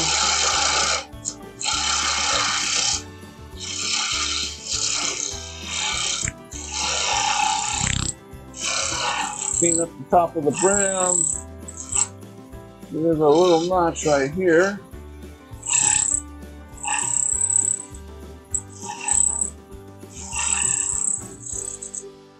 Let's see how she's looking. I don't want to cut any more on the brim because then I can get rid of that part. That really tore up right there. So I'm going to put a ribbon around this. So I'm just going to cut all that away and see if that'll fix it. Kind of doing this on the fly.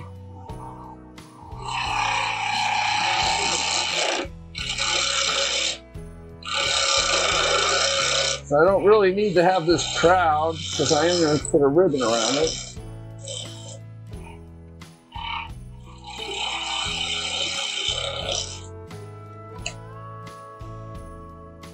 Let's see if we can get a good part of that out of there. One more cut. Smoothing cut here. I use the roughing gouge because that was leaving the telltale vibration lines behind again. And it seems like the roughing gouge isn't doing that. This has just got a really bad spot inside the wood that you couldn't see before you turned it. Like that. So I'm going to hand sand that part, just kind of rub it out. That'd be the best thing to do. And it's got a little bit of kind of a hill right here. I'm just going to clean that up. Kind of a bump right in the middle of the hat. And narrow this down a little bit better. Yeah, that looks better. All right. So to clean this up, I'm going to grab me a piece of 180.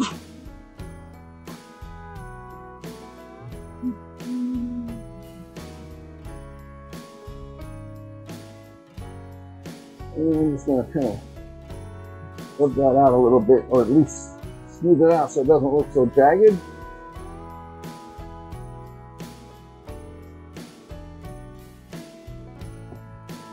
And then we'll turn on the lathe and do some sanding real quick. Just wanted to get most of that out of there before we turn on the lathe for sanding.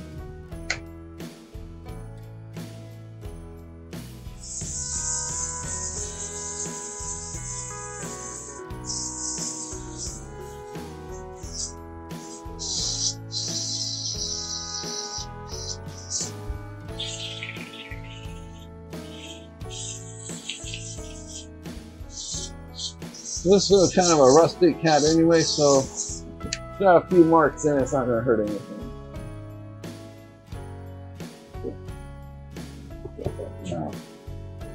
In the spot. Okay. Sanding with power. Now it just looks like a dent in the hat, so that's not bad. So I'm going to grab me my walnut oil real quick. Just take a towel. Rub some oil on here.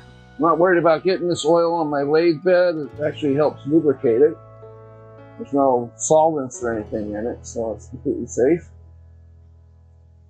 This is strictly a walnut finishing oil. It's not the kind you buy in the grocery store. And there's only 2 people I know who make it. Mike Mahoney.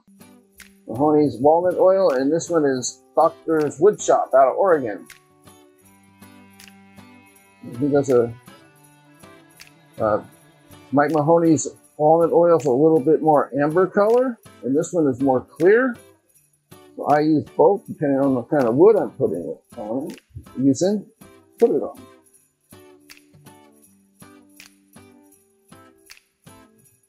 Put the towel down in there. This looks really pretty. This oil on here. Now I'll grab a dry paper towel and just buff it up real quick, and it'll be good to go.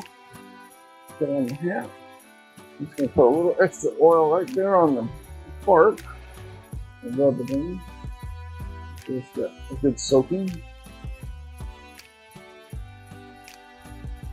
Just going to add a little more character to the hat.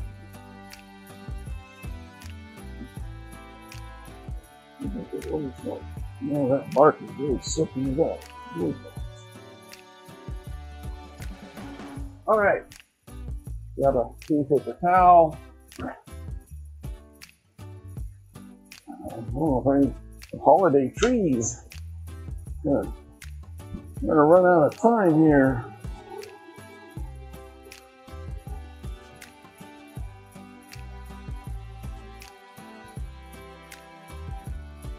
I do need to show you how to make a nose and a bauble for a hat.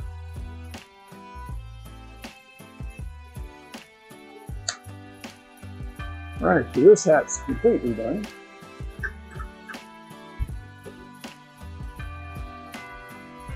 We got 2 hats done. So what I got here is a 1/2-inch piece of dowel in my pin jaws. And I took my veneer calipers, and I took one of the bodies of these guys here, because all the holes are the same size. I measured the inside of the holes. I usually don't use the drill bit, because sometimes the holes can get a little bigger than the drill bit, a bit longer. So I need to make a little bit of a tenon on this side of it to go in the hole, and then we'll just make a nice round bead right there for a nose, and we'll sort of do like that for the arms, but they're going to be for the wreath holder, but they're going to be longer. So let's get this thing going here. It doesn't take too long to get these done. They're rather easy. I've got my veneer calipers handy. This is 1/2-inch spindle gouge. I'm just going to do a cleanup cut real quick across the surface here. I'm going to do a push cut across here because it's not cut all that great. Oh. I had my flute open too much and it's kicking back on me. See what happens when these kind of a little bit grabby here. So I'm just turning this round, getting a bead there. And for this, I got the bevel rubbing. And I'm just going to turn this right in there like that. I should probably be using my smaller detail gouge for this. Let me grab that. It's grabbing me so much. This is my 1/4-inch spindle detail gouge here. And it'll do, I think, better job at cutting these. I need to adjust my tool rest so I get a good angle here.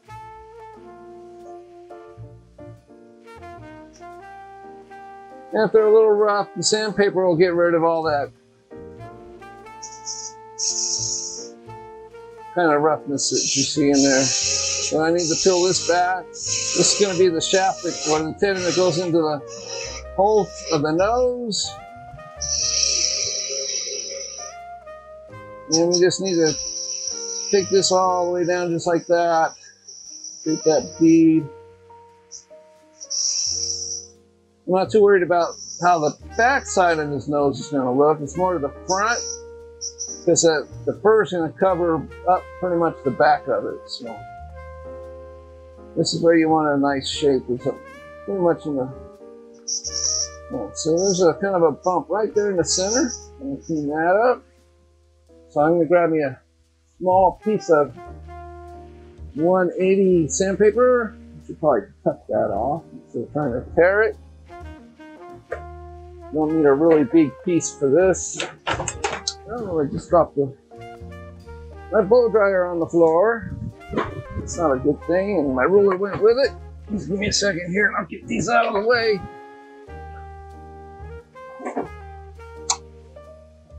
There's a piece of 180. I'm going to turn the lathe down.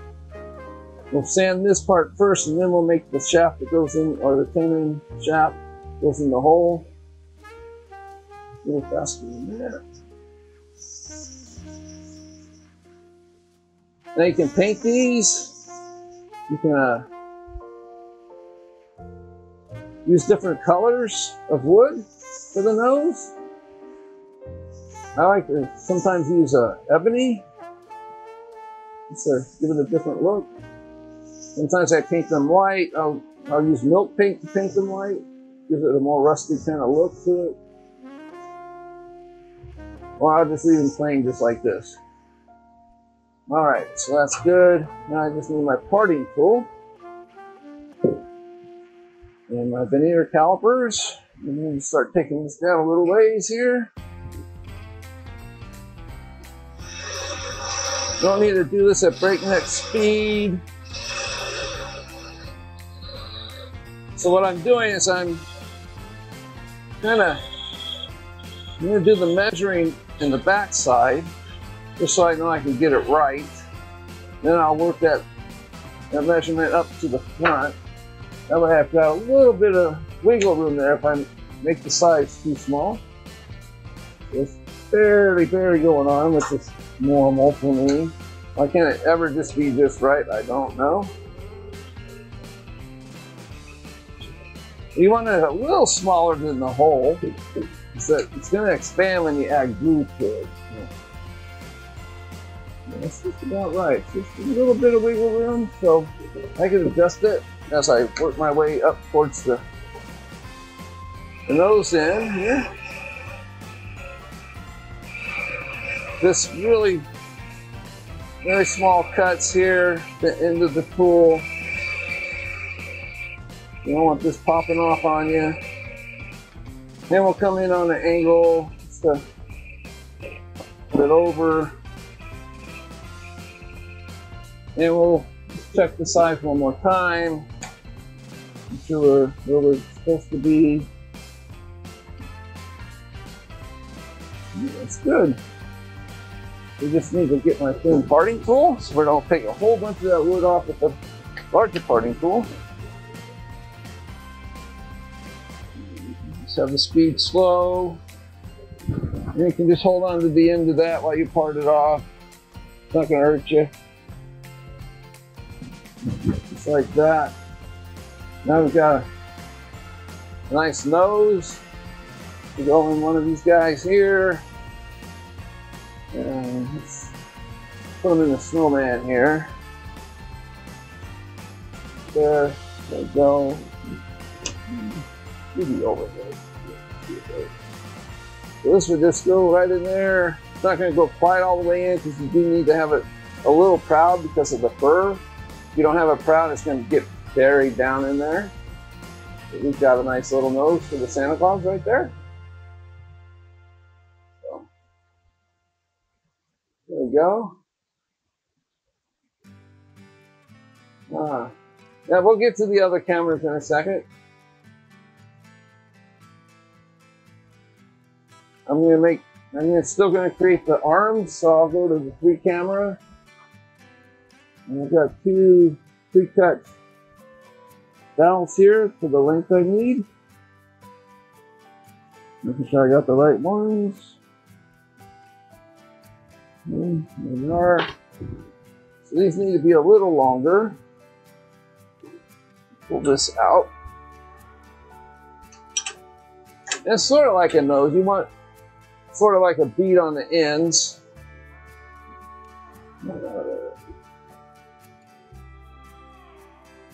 That way you can also act as his hands.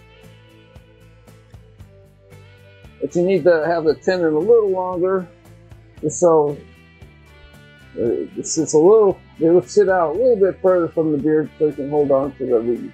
Yeah. I put it in about halfway into the jaws and into my pin jaws there. And you'll bring it out a little bit more. So you need to have a little longer. That. Alright. Same thing, we're going to true it up with the spindle gouge. Then we'll use that small detail gouge just to create the bead and stuff. It seemed to work better than this large one for that portion of it.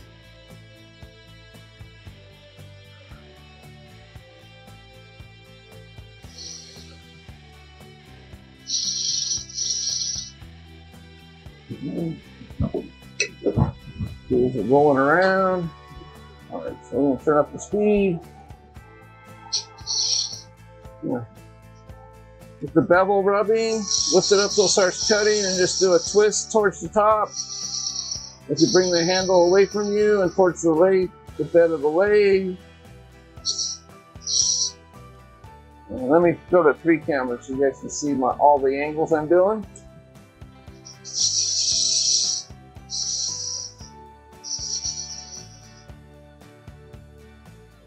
Alright, so we got that pretty much round, so same thing, we're going to get this bevel rubbing, lift the handle so you start getting the cut. Now making this bead a little bit bigger, just because it's his hand. A little longer, not quite as round, more of an oval shape. Then we'll take this down.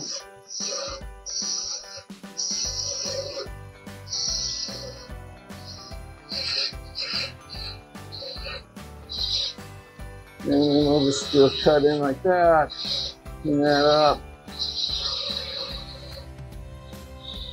Now we can also make the shaft doing this instead of the parting tool. We'll just check and see what we're working at here. How much more I gotta go? Not much. I'm just gonna keep using this small detail gouge to take it down.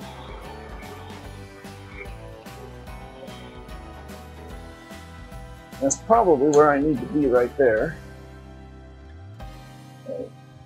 It's thinner than I thought. Eyes are deceiving me.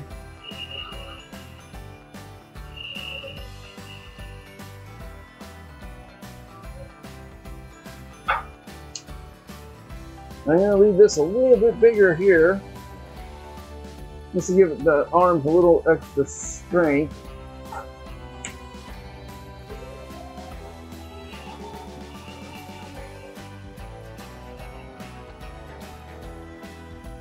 So it's kind of a taper towards the size of the tenon we need there.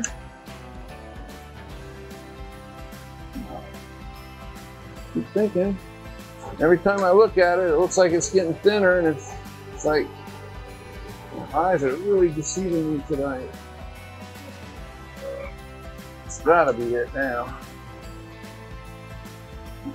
It's like every time I cut it, it doesn't look. It's acting like I haven't cut it. It's weird. What the heck?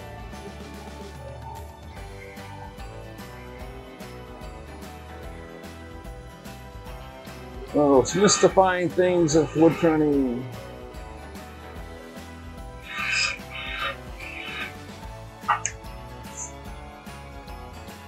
There we go. That's not good. Alright, so now I can just taper this down a little bit more here. Back of this hand. Just gonna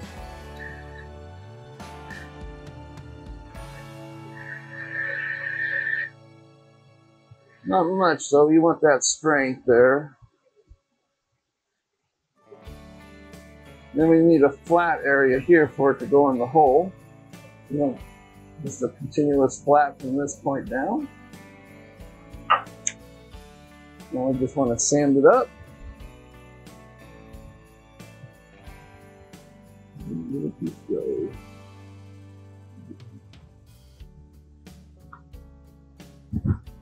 There you are.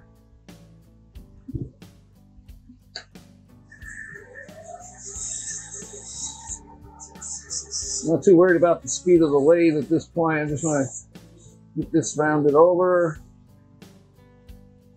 Little pieces like this really don't build up all that much heat.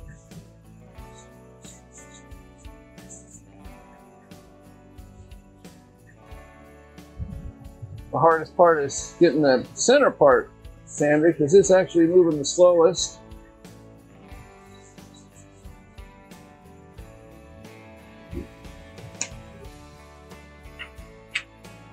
Have a look. That's good. Miniature parting tool here, the main parting tool, a thin parting tool.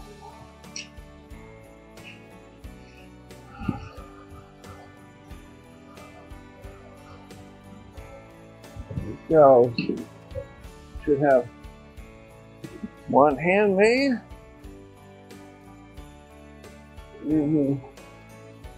Looks like that with one hand in there.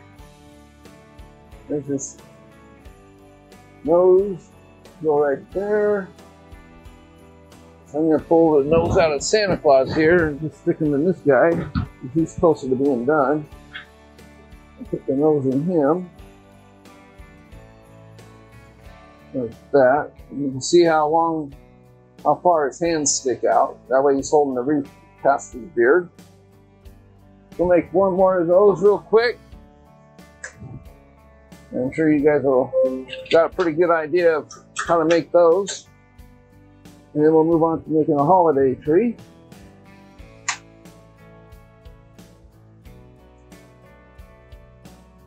That way we can get at least one of these guys put together tonight at the end of the demo. Those of you that want to still stick around. It's 10 o'clock back east, I know. Getting late.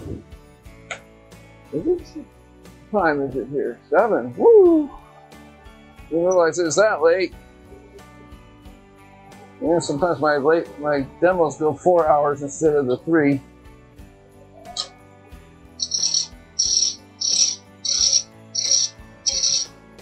So we'll make quick work of this one. I won't talk so much. We'll just get it done out the door here.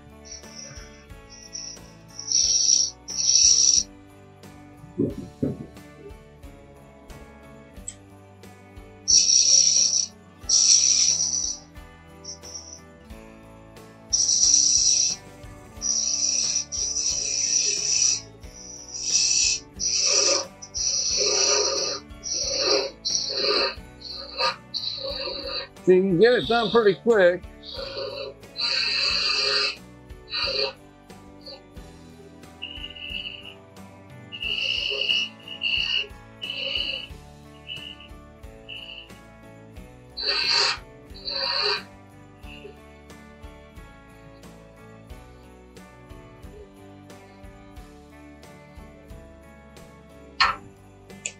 Measure that check there.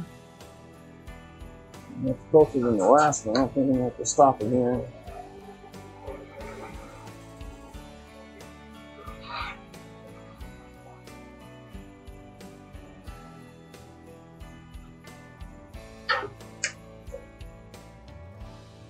There we go. That was much faster than the last one. So I'm just going to grab my sandpaper here.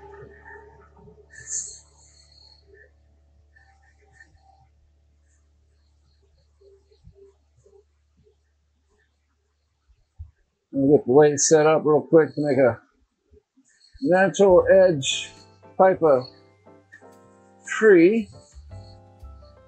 Got a picture of pretty much what I'm going to show you guys how to make.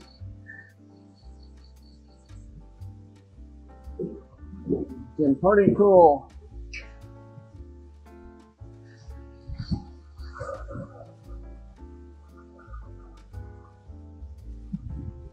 All right.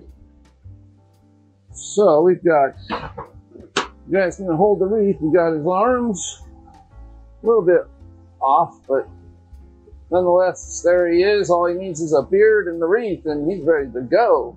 Yes, sir. All right. All right. Here we are at the overhead of the, looking over the top of the lathe here. Got my spindle gouge, 45-degree grind. We're going to create the horn for the New Year's Eve gnome. So let's get this lathe started up. This is a 1/2 inch diameter piece of dowel. And I need to put on my safety glasses before I start turning. There we go, all set. And we're just going to true this up first. I'm going to adjust my tool rest down just a little bit. It's a little high. All right. I'm just going to scrape off any excess wood here just to true it up. This tool seems a little dull, so I'm going to grab me a sharper one. Same size, same type of bevel, but sharp. There we go, that's much better.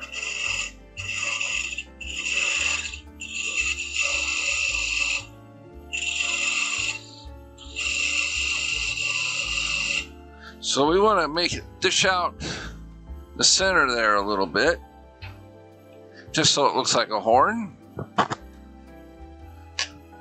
So I'm going to use, just going to do a push cut down towards the middle here, just slightly.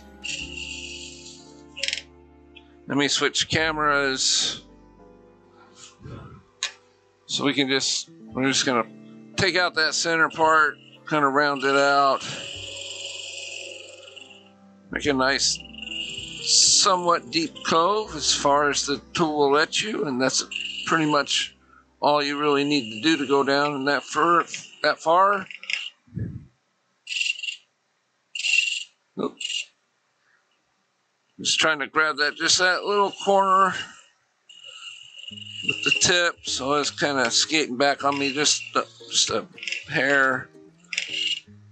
All right, so now I'm gonna do a scrape out towards the outside just to clean that up in there. We can go even a little bit deeper using the point of the tool at this direction. We are turning in grain. All right. So I'm just going to do another shear scrape on the outside just to round all that over a little bit along that rim of that cove. All right, so now we want to just make the shape of a trumpet. So we're going to start with the tool at 45 degrees and pick up that cut. We're just going to create a nice long taper down the length of the horn here.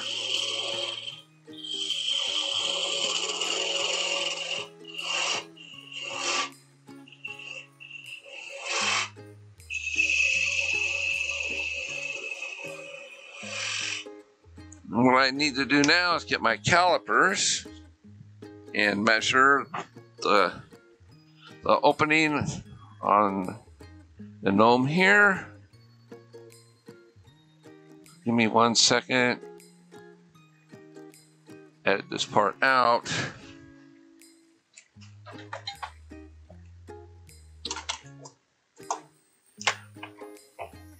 All right. Start again, or pick up where we left off after getting the calipers. All right, so we've got the little guy right here. We just want to measure the inside of this hole here, so we'll make sure that horn fits in there. So we just stick in the inside diameter of the calipers to measure the outside. That's what we need right there, is just that little gap.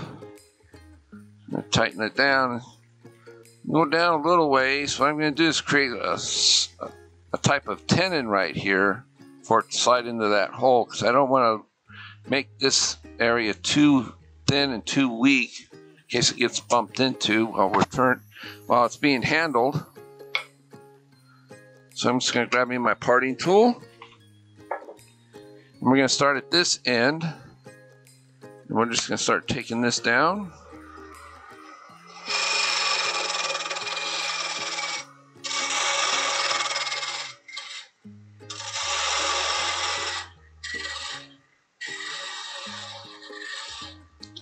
We're just gonna see how much we've got. So we got a little bit to go, not much. We'll measure that.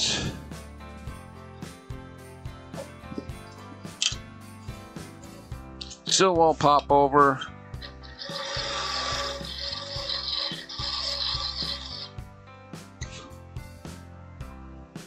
There we go, that's a good size right there.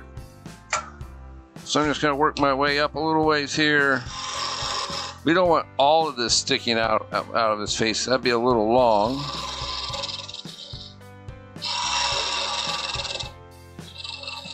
Just gently do this. Probably one more here. And when we part this off, it's going to take part of this tenon with it. Alright, that's pretty good.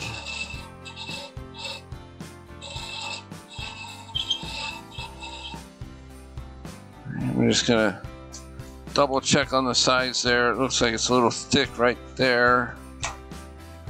But we can leave that as it is. And then we're just gonna adjust the taper a little bit more right here. Just careful. Light cuts.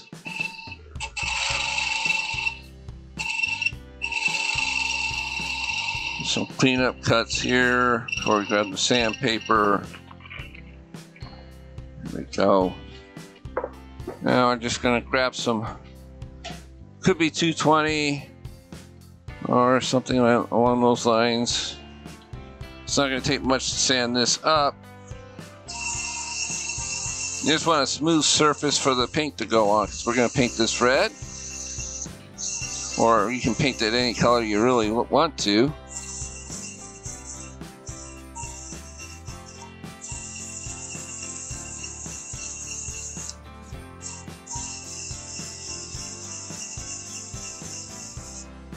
Alright, so that's pretty good. So I'm going to slide some of this stuff out of the way.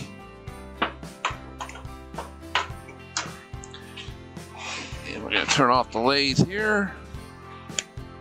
I'm going to brush off the bedways here. So I'm going to put some paper towels down on there, because I'm just going to paint the piece while it's sitting on the lathe. So I'm just going to lay some paper towel across the bedways here, just to protect them from the paint in case something drips. You don't really need anything to put the paint into. I'm just going to put a dab on the brush right out of the bottle here, and we can paint from there. Just going to get some red on there. There we go. And we'll just kind of rotate it away from us once we get a blob of paint on there.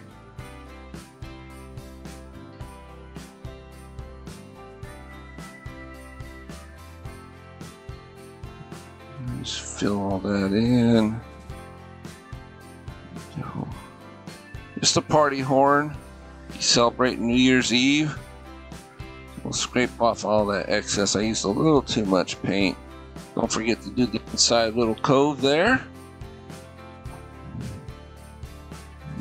Do a little bit there just in case it extends past his beard a little bit. We'll just keep that red going just a little. We'll just scrape off any excess paint so it's not built up anywhere. It looks pretty good, so we'll leave it at that. Scrape off any excess paint, put it in a cup of water, the brush. That way it'll keep the brush soft and make it easier to remove the paint. And I'm going to grab me my blow dryer. And just blow dry this real quick, get it dry faster. There we go. That way we can part it off. And I think I just blew a fuse. That's alright, I think I got it. My heater's plugged into the same outlet, so I think I just kind of overloaded it. Alright. Thin parting tool. We're going to part this baby off. I'm just going to part it off about right here.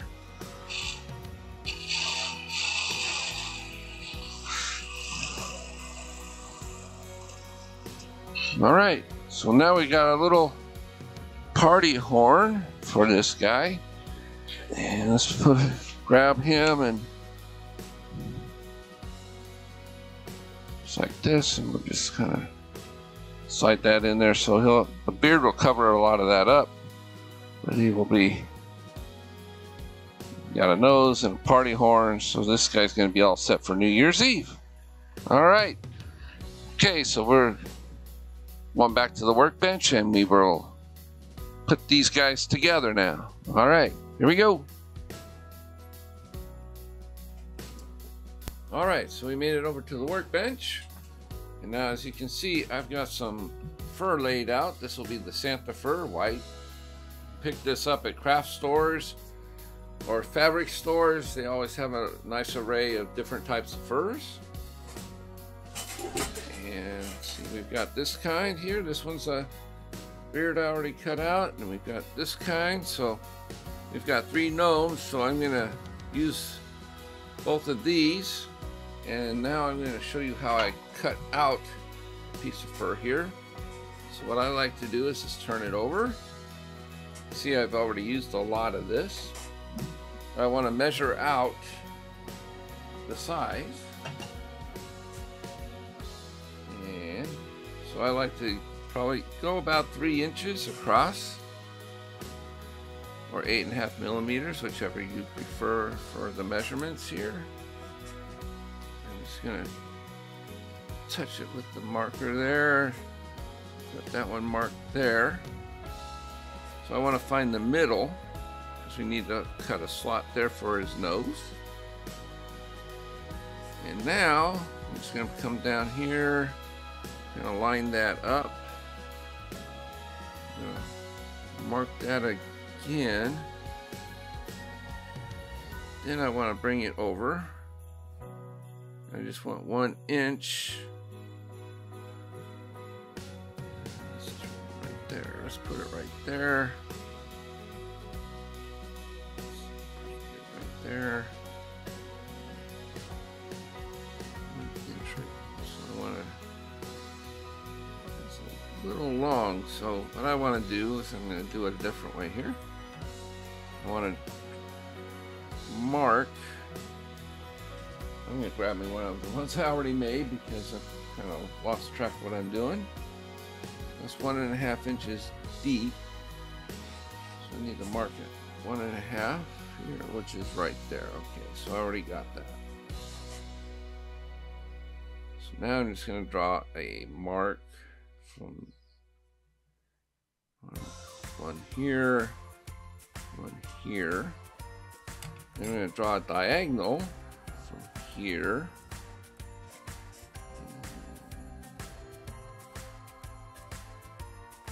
Here. So the bottom is going to be 2 inches, the top is 3 inches. And I'm just going to draw a line this way. This is where the slit will go. Now cutting them out, I found a nice way of doing that. You really don't want to take scissors and just start hacking at it, because what's going to do is you're going to destroy all this nice long fur doing that. So you got to be really careful when cutting it. I like to use a razor blade, one of these little guys, a box cutter. I get these at Harbor Freight, really cheap. and they last a while. So this is really good for cutting the back of the fabric. You always want to cut on the back of the fabric when doing this.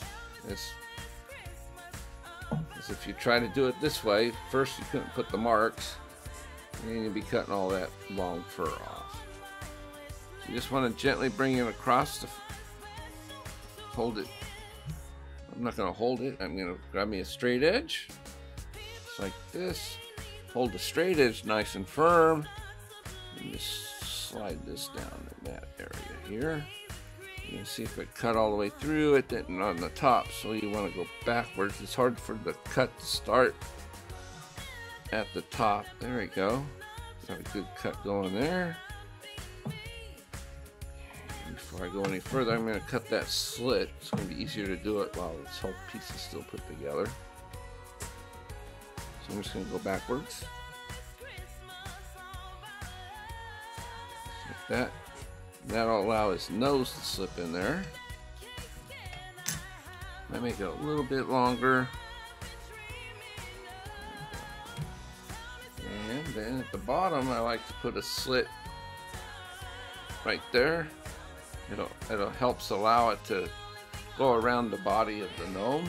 Makes it so it doesn't fold up underneath. So I'm just going to put another slit right here. That up. Straight edge again. What I'm going to do is I'm going to turn this around. I can start to cut on the inside, and that way it doesn't fight me when I'm trying to just start at the beginning here. That's always a hard cut to get going. But it's always easier to start it in the middle there and just cut the material across. And we'll just test it. Yep, good cut. Turn it again, straight edge. I know this seems a little cumbersome, but after you've done these for a while and you get in a rhythm, you can cut out a whole bunch really quickly. So I can go all the way through at this part. You'll get a feel for how the fur is acting when you're cutting them out. And there we go, we're good. See how it saved all that long hair by cutting it on the bottom. So we want to pull off any loose hairs. It might have worked its way around. It always does that along the cut line. Got the slit there. Nice Santa beard there. So we're just going to toss this to the side. Make sure you put it in a clean spot. Don't put it in shavings or anything, because that always causes a mess in your beard. And especially white beards, any little straggly things can show up and make his beard look kind of dirty and not quite snow white as we would like. Alright, so we've got his little body here. So what we want to do is we want to put his nose in there. And I'm going to grab me my nose. So you can, like I showed earlier, you can wood turn a nose, or you can use a bead like this.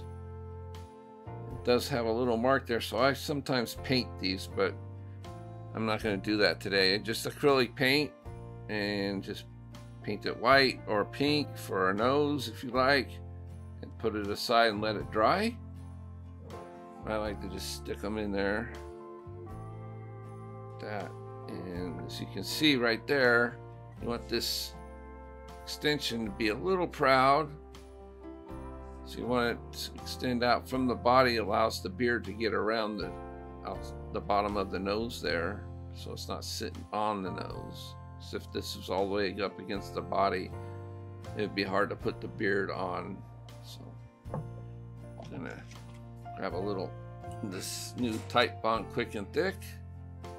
And we're just going to put a little dash of it right in the little hole there. Doesn't take much. You want to put it in the hole and not on the shaft piece, because if you put it on this part, you're just going to scrape it all off and you put it in the hole. So you want the glue in there. already before you insert this. So we're going to set that aside, let it dry for a little bit before I apply the beard to them. One more thing I want to do is I've also got, there they go, did the same thing for the bauble on top of the head. It's a bead. We can also paint these, and it'll just go in the hole just like that. It's best to paint them before, if you're going to do that before you glue it on. But for demonstrations, I'm just going to keep on moving and get these put together. Kind of boring watching somebody just paint acrylic on something. It's not that exciting. Alright, so I'll set those two, this guy up to the side really quick. And so now we want to go to the next one, which will be the wreath guy right here. These are the pieces we wood turned. There, so we want to glue his nose in anyway. We're going to leave the arms out for this for right now.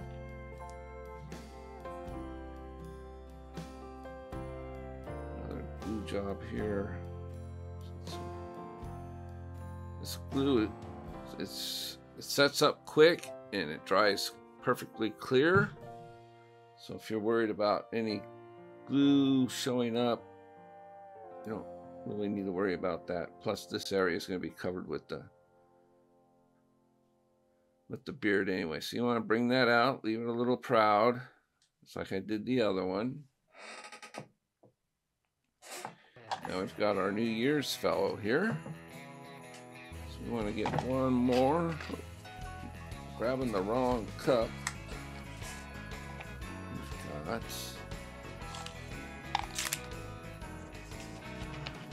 so we got another nose. This is a small nose. We'll just stick it in there just like that. He doesn't need a real big one because we want to put his trumpet in there. So, glue bottle.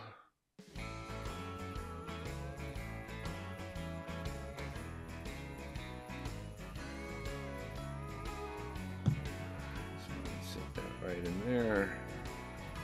Stick that in just like that. All right. So, by the magic of recording and video, I'm going to allow those to set up for a little bit, and boom, I'll be back right before you even know it. All right, now that we've got these guys dried a little bit, oh, there's this little horn we just made a little while ago. It's right in there. So we need to decide what beard we're going to use for him, the New Year's Eve guy. I think we'll use this fellow for that. So we're going to... Did I already glue his hat on? I did. Wow. Okay, usually I put the beard on before I glue the hat on, but this will work still. So what we need to do is just use some hot melt glue, a glue gun, just like this. You want it a high temp. This one has a dual temperature. You want to use high temp for the material. Clean that off. You gotta really be careful. That's using a paper towel just to any drips that might be coming out while it heats up. I'll get rid of that. You just don't want to make sure you don't get any of the glue on the fur right here, or it's gonna just mat up on you. So we put the glue on this fellow. First part of the glue we're gonna do is just above his nose here. Let's get that started. There we go. Make sure you guys can see this. Yep. Right. Just checking my screen there. We're just going to squeeze some glue out on this side. And it does get stringy, so you gotta... Uh-oh. There we go. That stuff will break off once it hardens up. Just want to put a little there. And we're going to tuck his beard under his hat here. You have to slit for his nose and the horn. Just gently bring it up and around and push it on. just like that. And it'll pretty much stick right away. So you just want to tuck that in a little bit more. Like I said, I usually don't put the hat on until after I put the beard on, so keep that in mind. Now we're just going to come back on this side here and we're going to apply some more glue. Just lay this part down. We're going to move it up just a little bit, get it under the hat before the glue dries. We just tuck all that material up underneath the hat. Do the same thing on this side here. Just put a line of glue along this section. Make sure it's under the hat pretty well. I like using the hot melt glue because it's almost instantly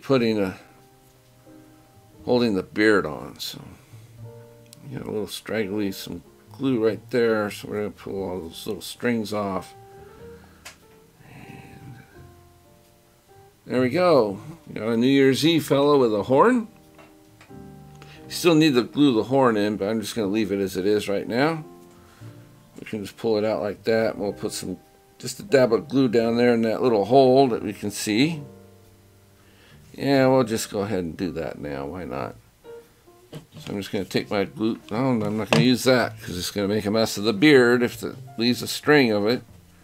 So it's easier to just take some glue, either that fast quick dry or Aleene's Turbo Tacky glue. It's got a nice sharper point on it, so I'm just going to use it to get right down in there. I might have maybe glued that horn in before I put the beard on. I should have maybe done that, but I'm doing everything out of order today. Find that hole, stick it in there. There we go. All right, Mr. New Year's. All right, so we're going to set this guy aside. There we go. Now we got Mr. Santa Claus here. We've got that glued in. Everything's glued together. That's all right. And the slit there, this is the beard we just cut out a minute ago. Move any straggly hairs you might have on your fingers. We're just going to put a line of glue right there. And on this other side there. And this is just, you know, if you're doing these production, just sit down and apply beard after beard after beard. Doesn't take much to get these on. There we go. It's already stuck on there. So we're going to come up over here to the side again. Just like we did the other guy. Line of glue there. Doesn't take much glue to hold this stuff on. Slide that material up under his hat. There we go. We'll do the same thing on the other side.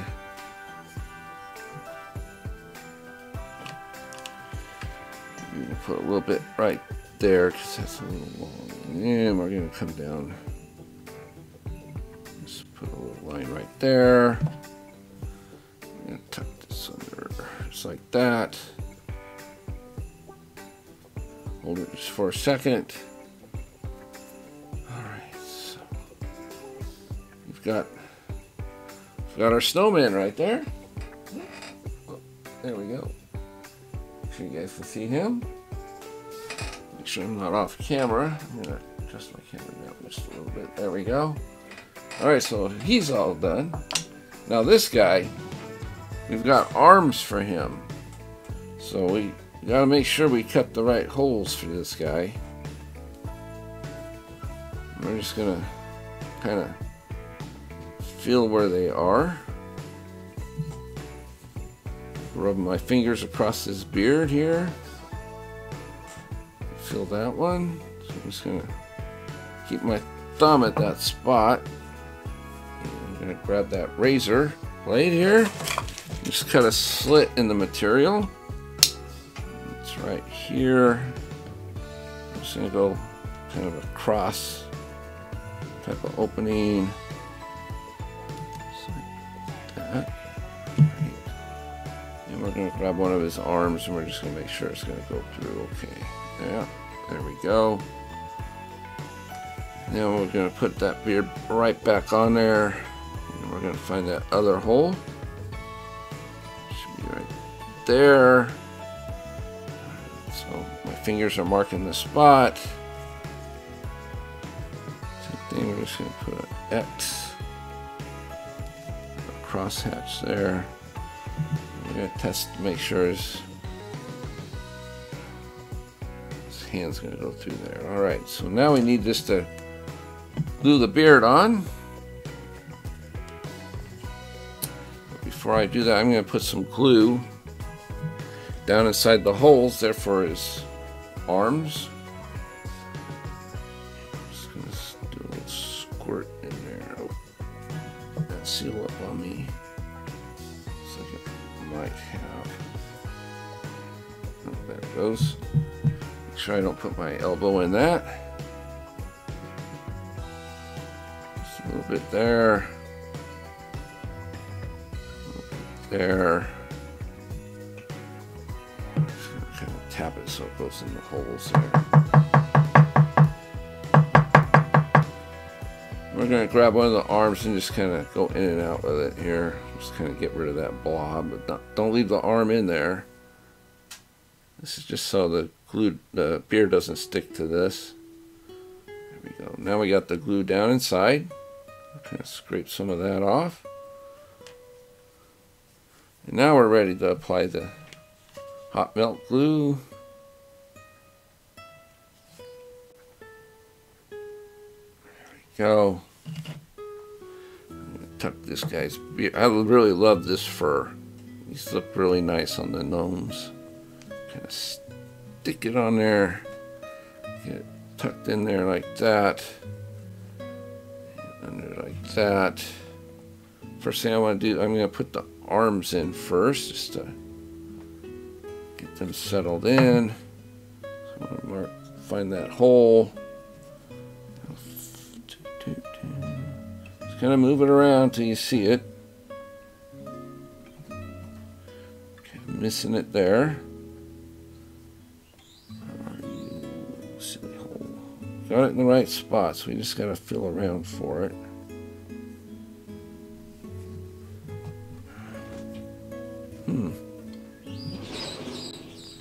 All right, so we got that going. Are you doing something?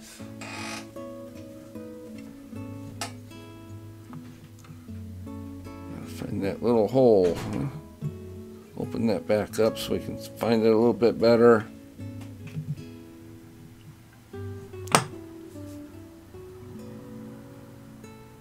Gotta find that hole here. It's not this difficult.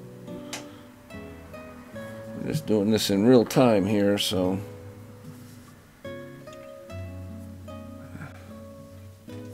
Where's that? There we go. There we got it. Stick that in the hole. Oop.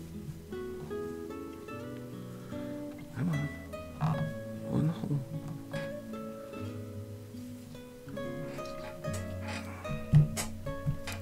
Alright, so we're going to come back in a second, but we want to put the other arm in the other guy here. So we need to find that hole here. Move some of that fur out of the way. Stick the hole, this arm through that hole. We're going to stick this arm in there. I don't know why it's fighting me. Oh, popped out of the hole, that's why. There we go.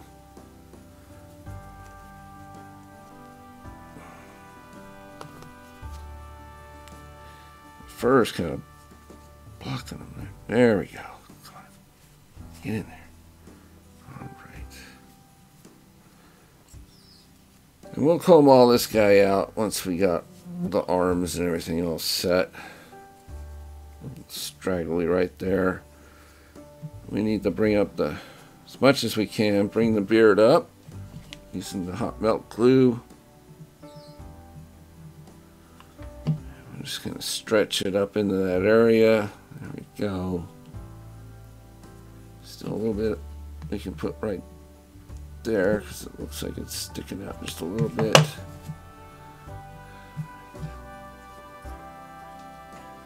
That part kind of came loose, so I'm just going to gently just a little bit of hot melt glue right down in that spot. Tuck that in there. Come back around this way. We'll straighten all this hair out in a second here. See, it's already, once you play with it a little while, it'll comb out. Just gotta rub your fingers across it.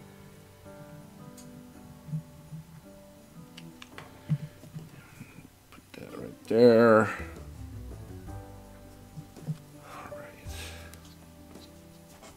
So this guy's going to hold on to the wreaths. So I'm going to put a wreath over both hands there, like he's walking along carrying them. Right now he looks like he's got 3 noses. Pretty strange, huh?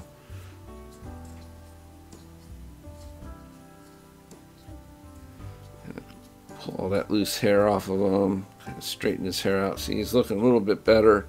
Not as straggly once I play with the hair a little bit.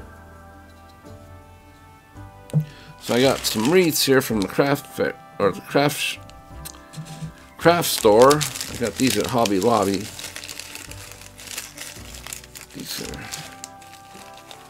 they get kind of tangled up sometimes when you pull them out. We just need 2. And I'm going to trim off these little long things because they put them on there in case you want to use them as ornaments, but I don't need that.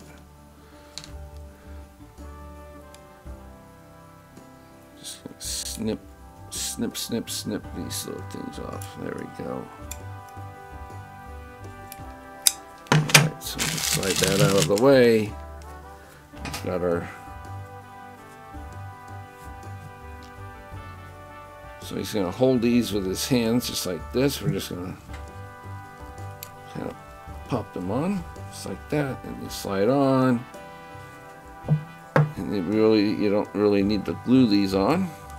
So just pop over those hands of his there. Those straggly hairs. Alright, so we got our Wreath Gnome right there. You're just walking around carrying a wreath. Very, very cool. Alright, so we're done putting these guys together. So let me run back over to the lathe and we'll have a look at all 3 of them. Oh, let's do that. We can do that here, I guess. And let me adjust the mic or the camera and we'll have a look at all 3 of these guys. So give me 1 second.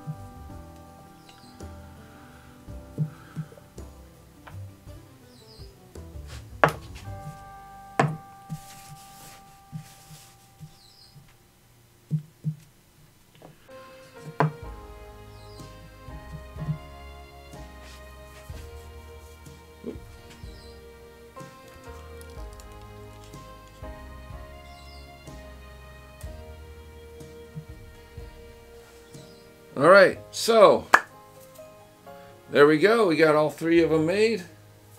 Let's turn it towards the camera a little bit better. Alright, we got Mr. Wreath. Looks like if somebody walking down the street heading for a party to hand out wreaths. We got Santa Claus here, ready to come down the chimney. And Mr. New Year's, ready for his party with his horn in his mouth already, ready to go. So, alright, I think that's it for today. We had a good time. I hope you enjoyed it. I sure did. Gnomes are a great project to work on, and Like I showed, you can make them look all kinds of different ways. I've seen them made into Vikings, all kinds of different things. So I hope you enjoyed the demo, and we'll see you next time. Catch you later. Bye.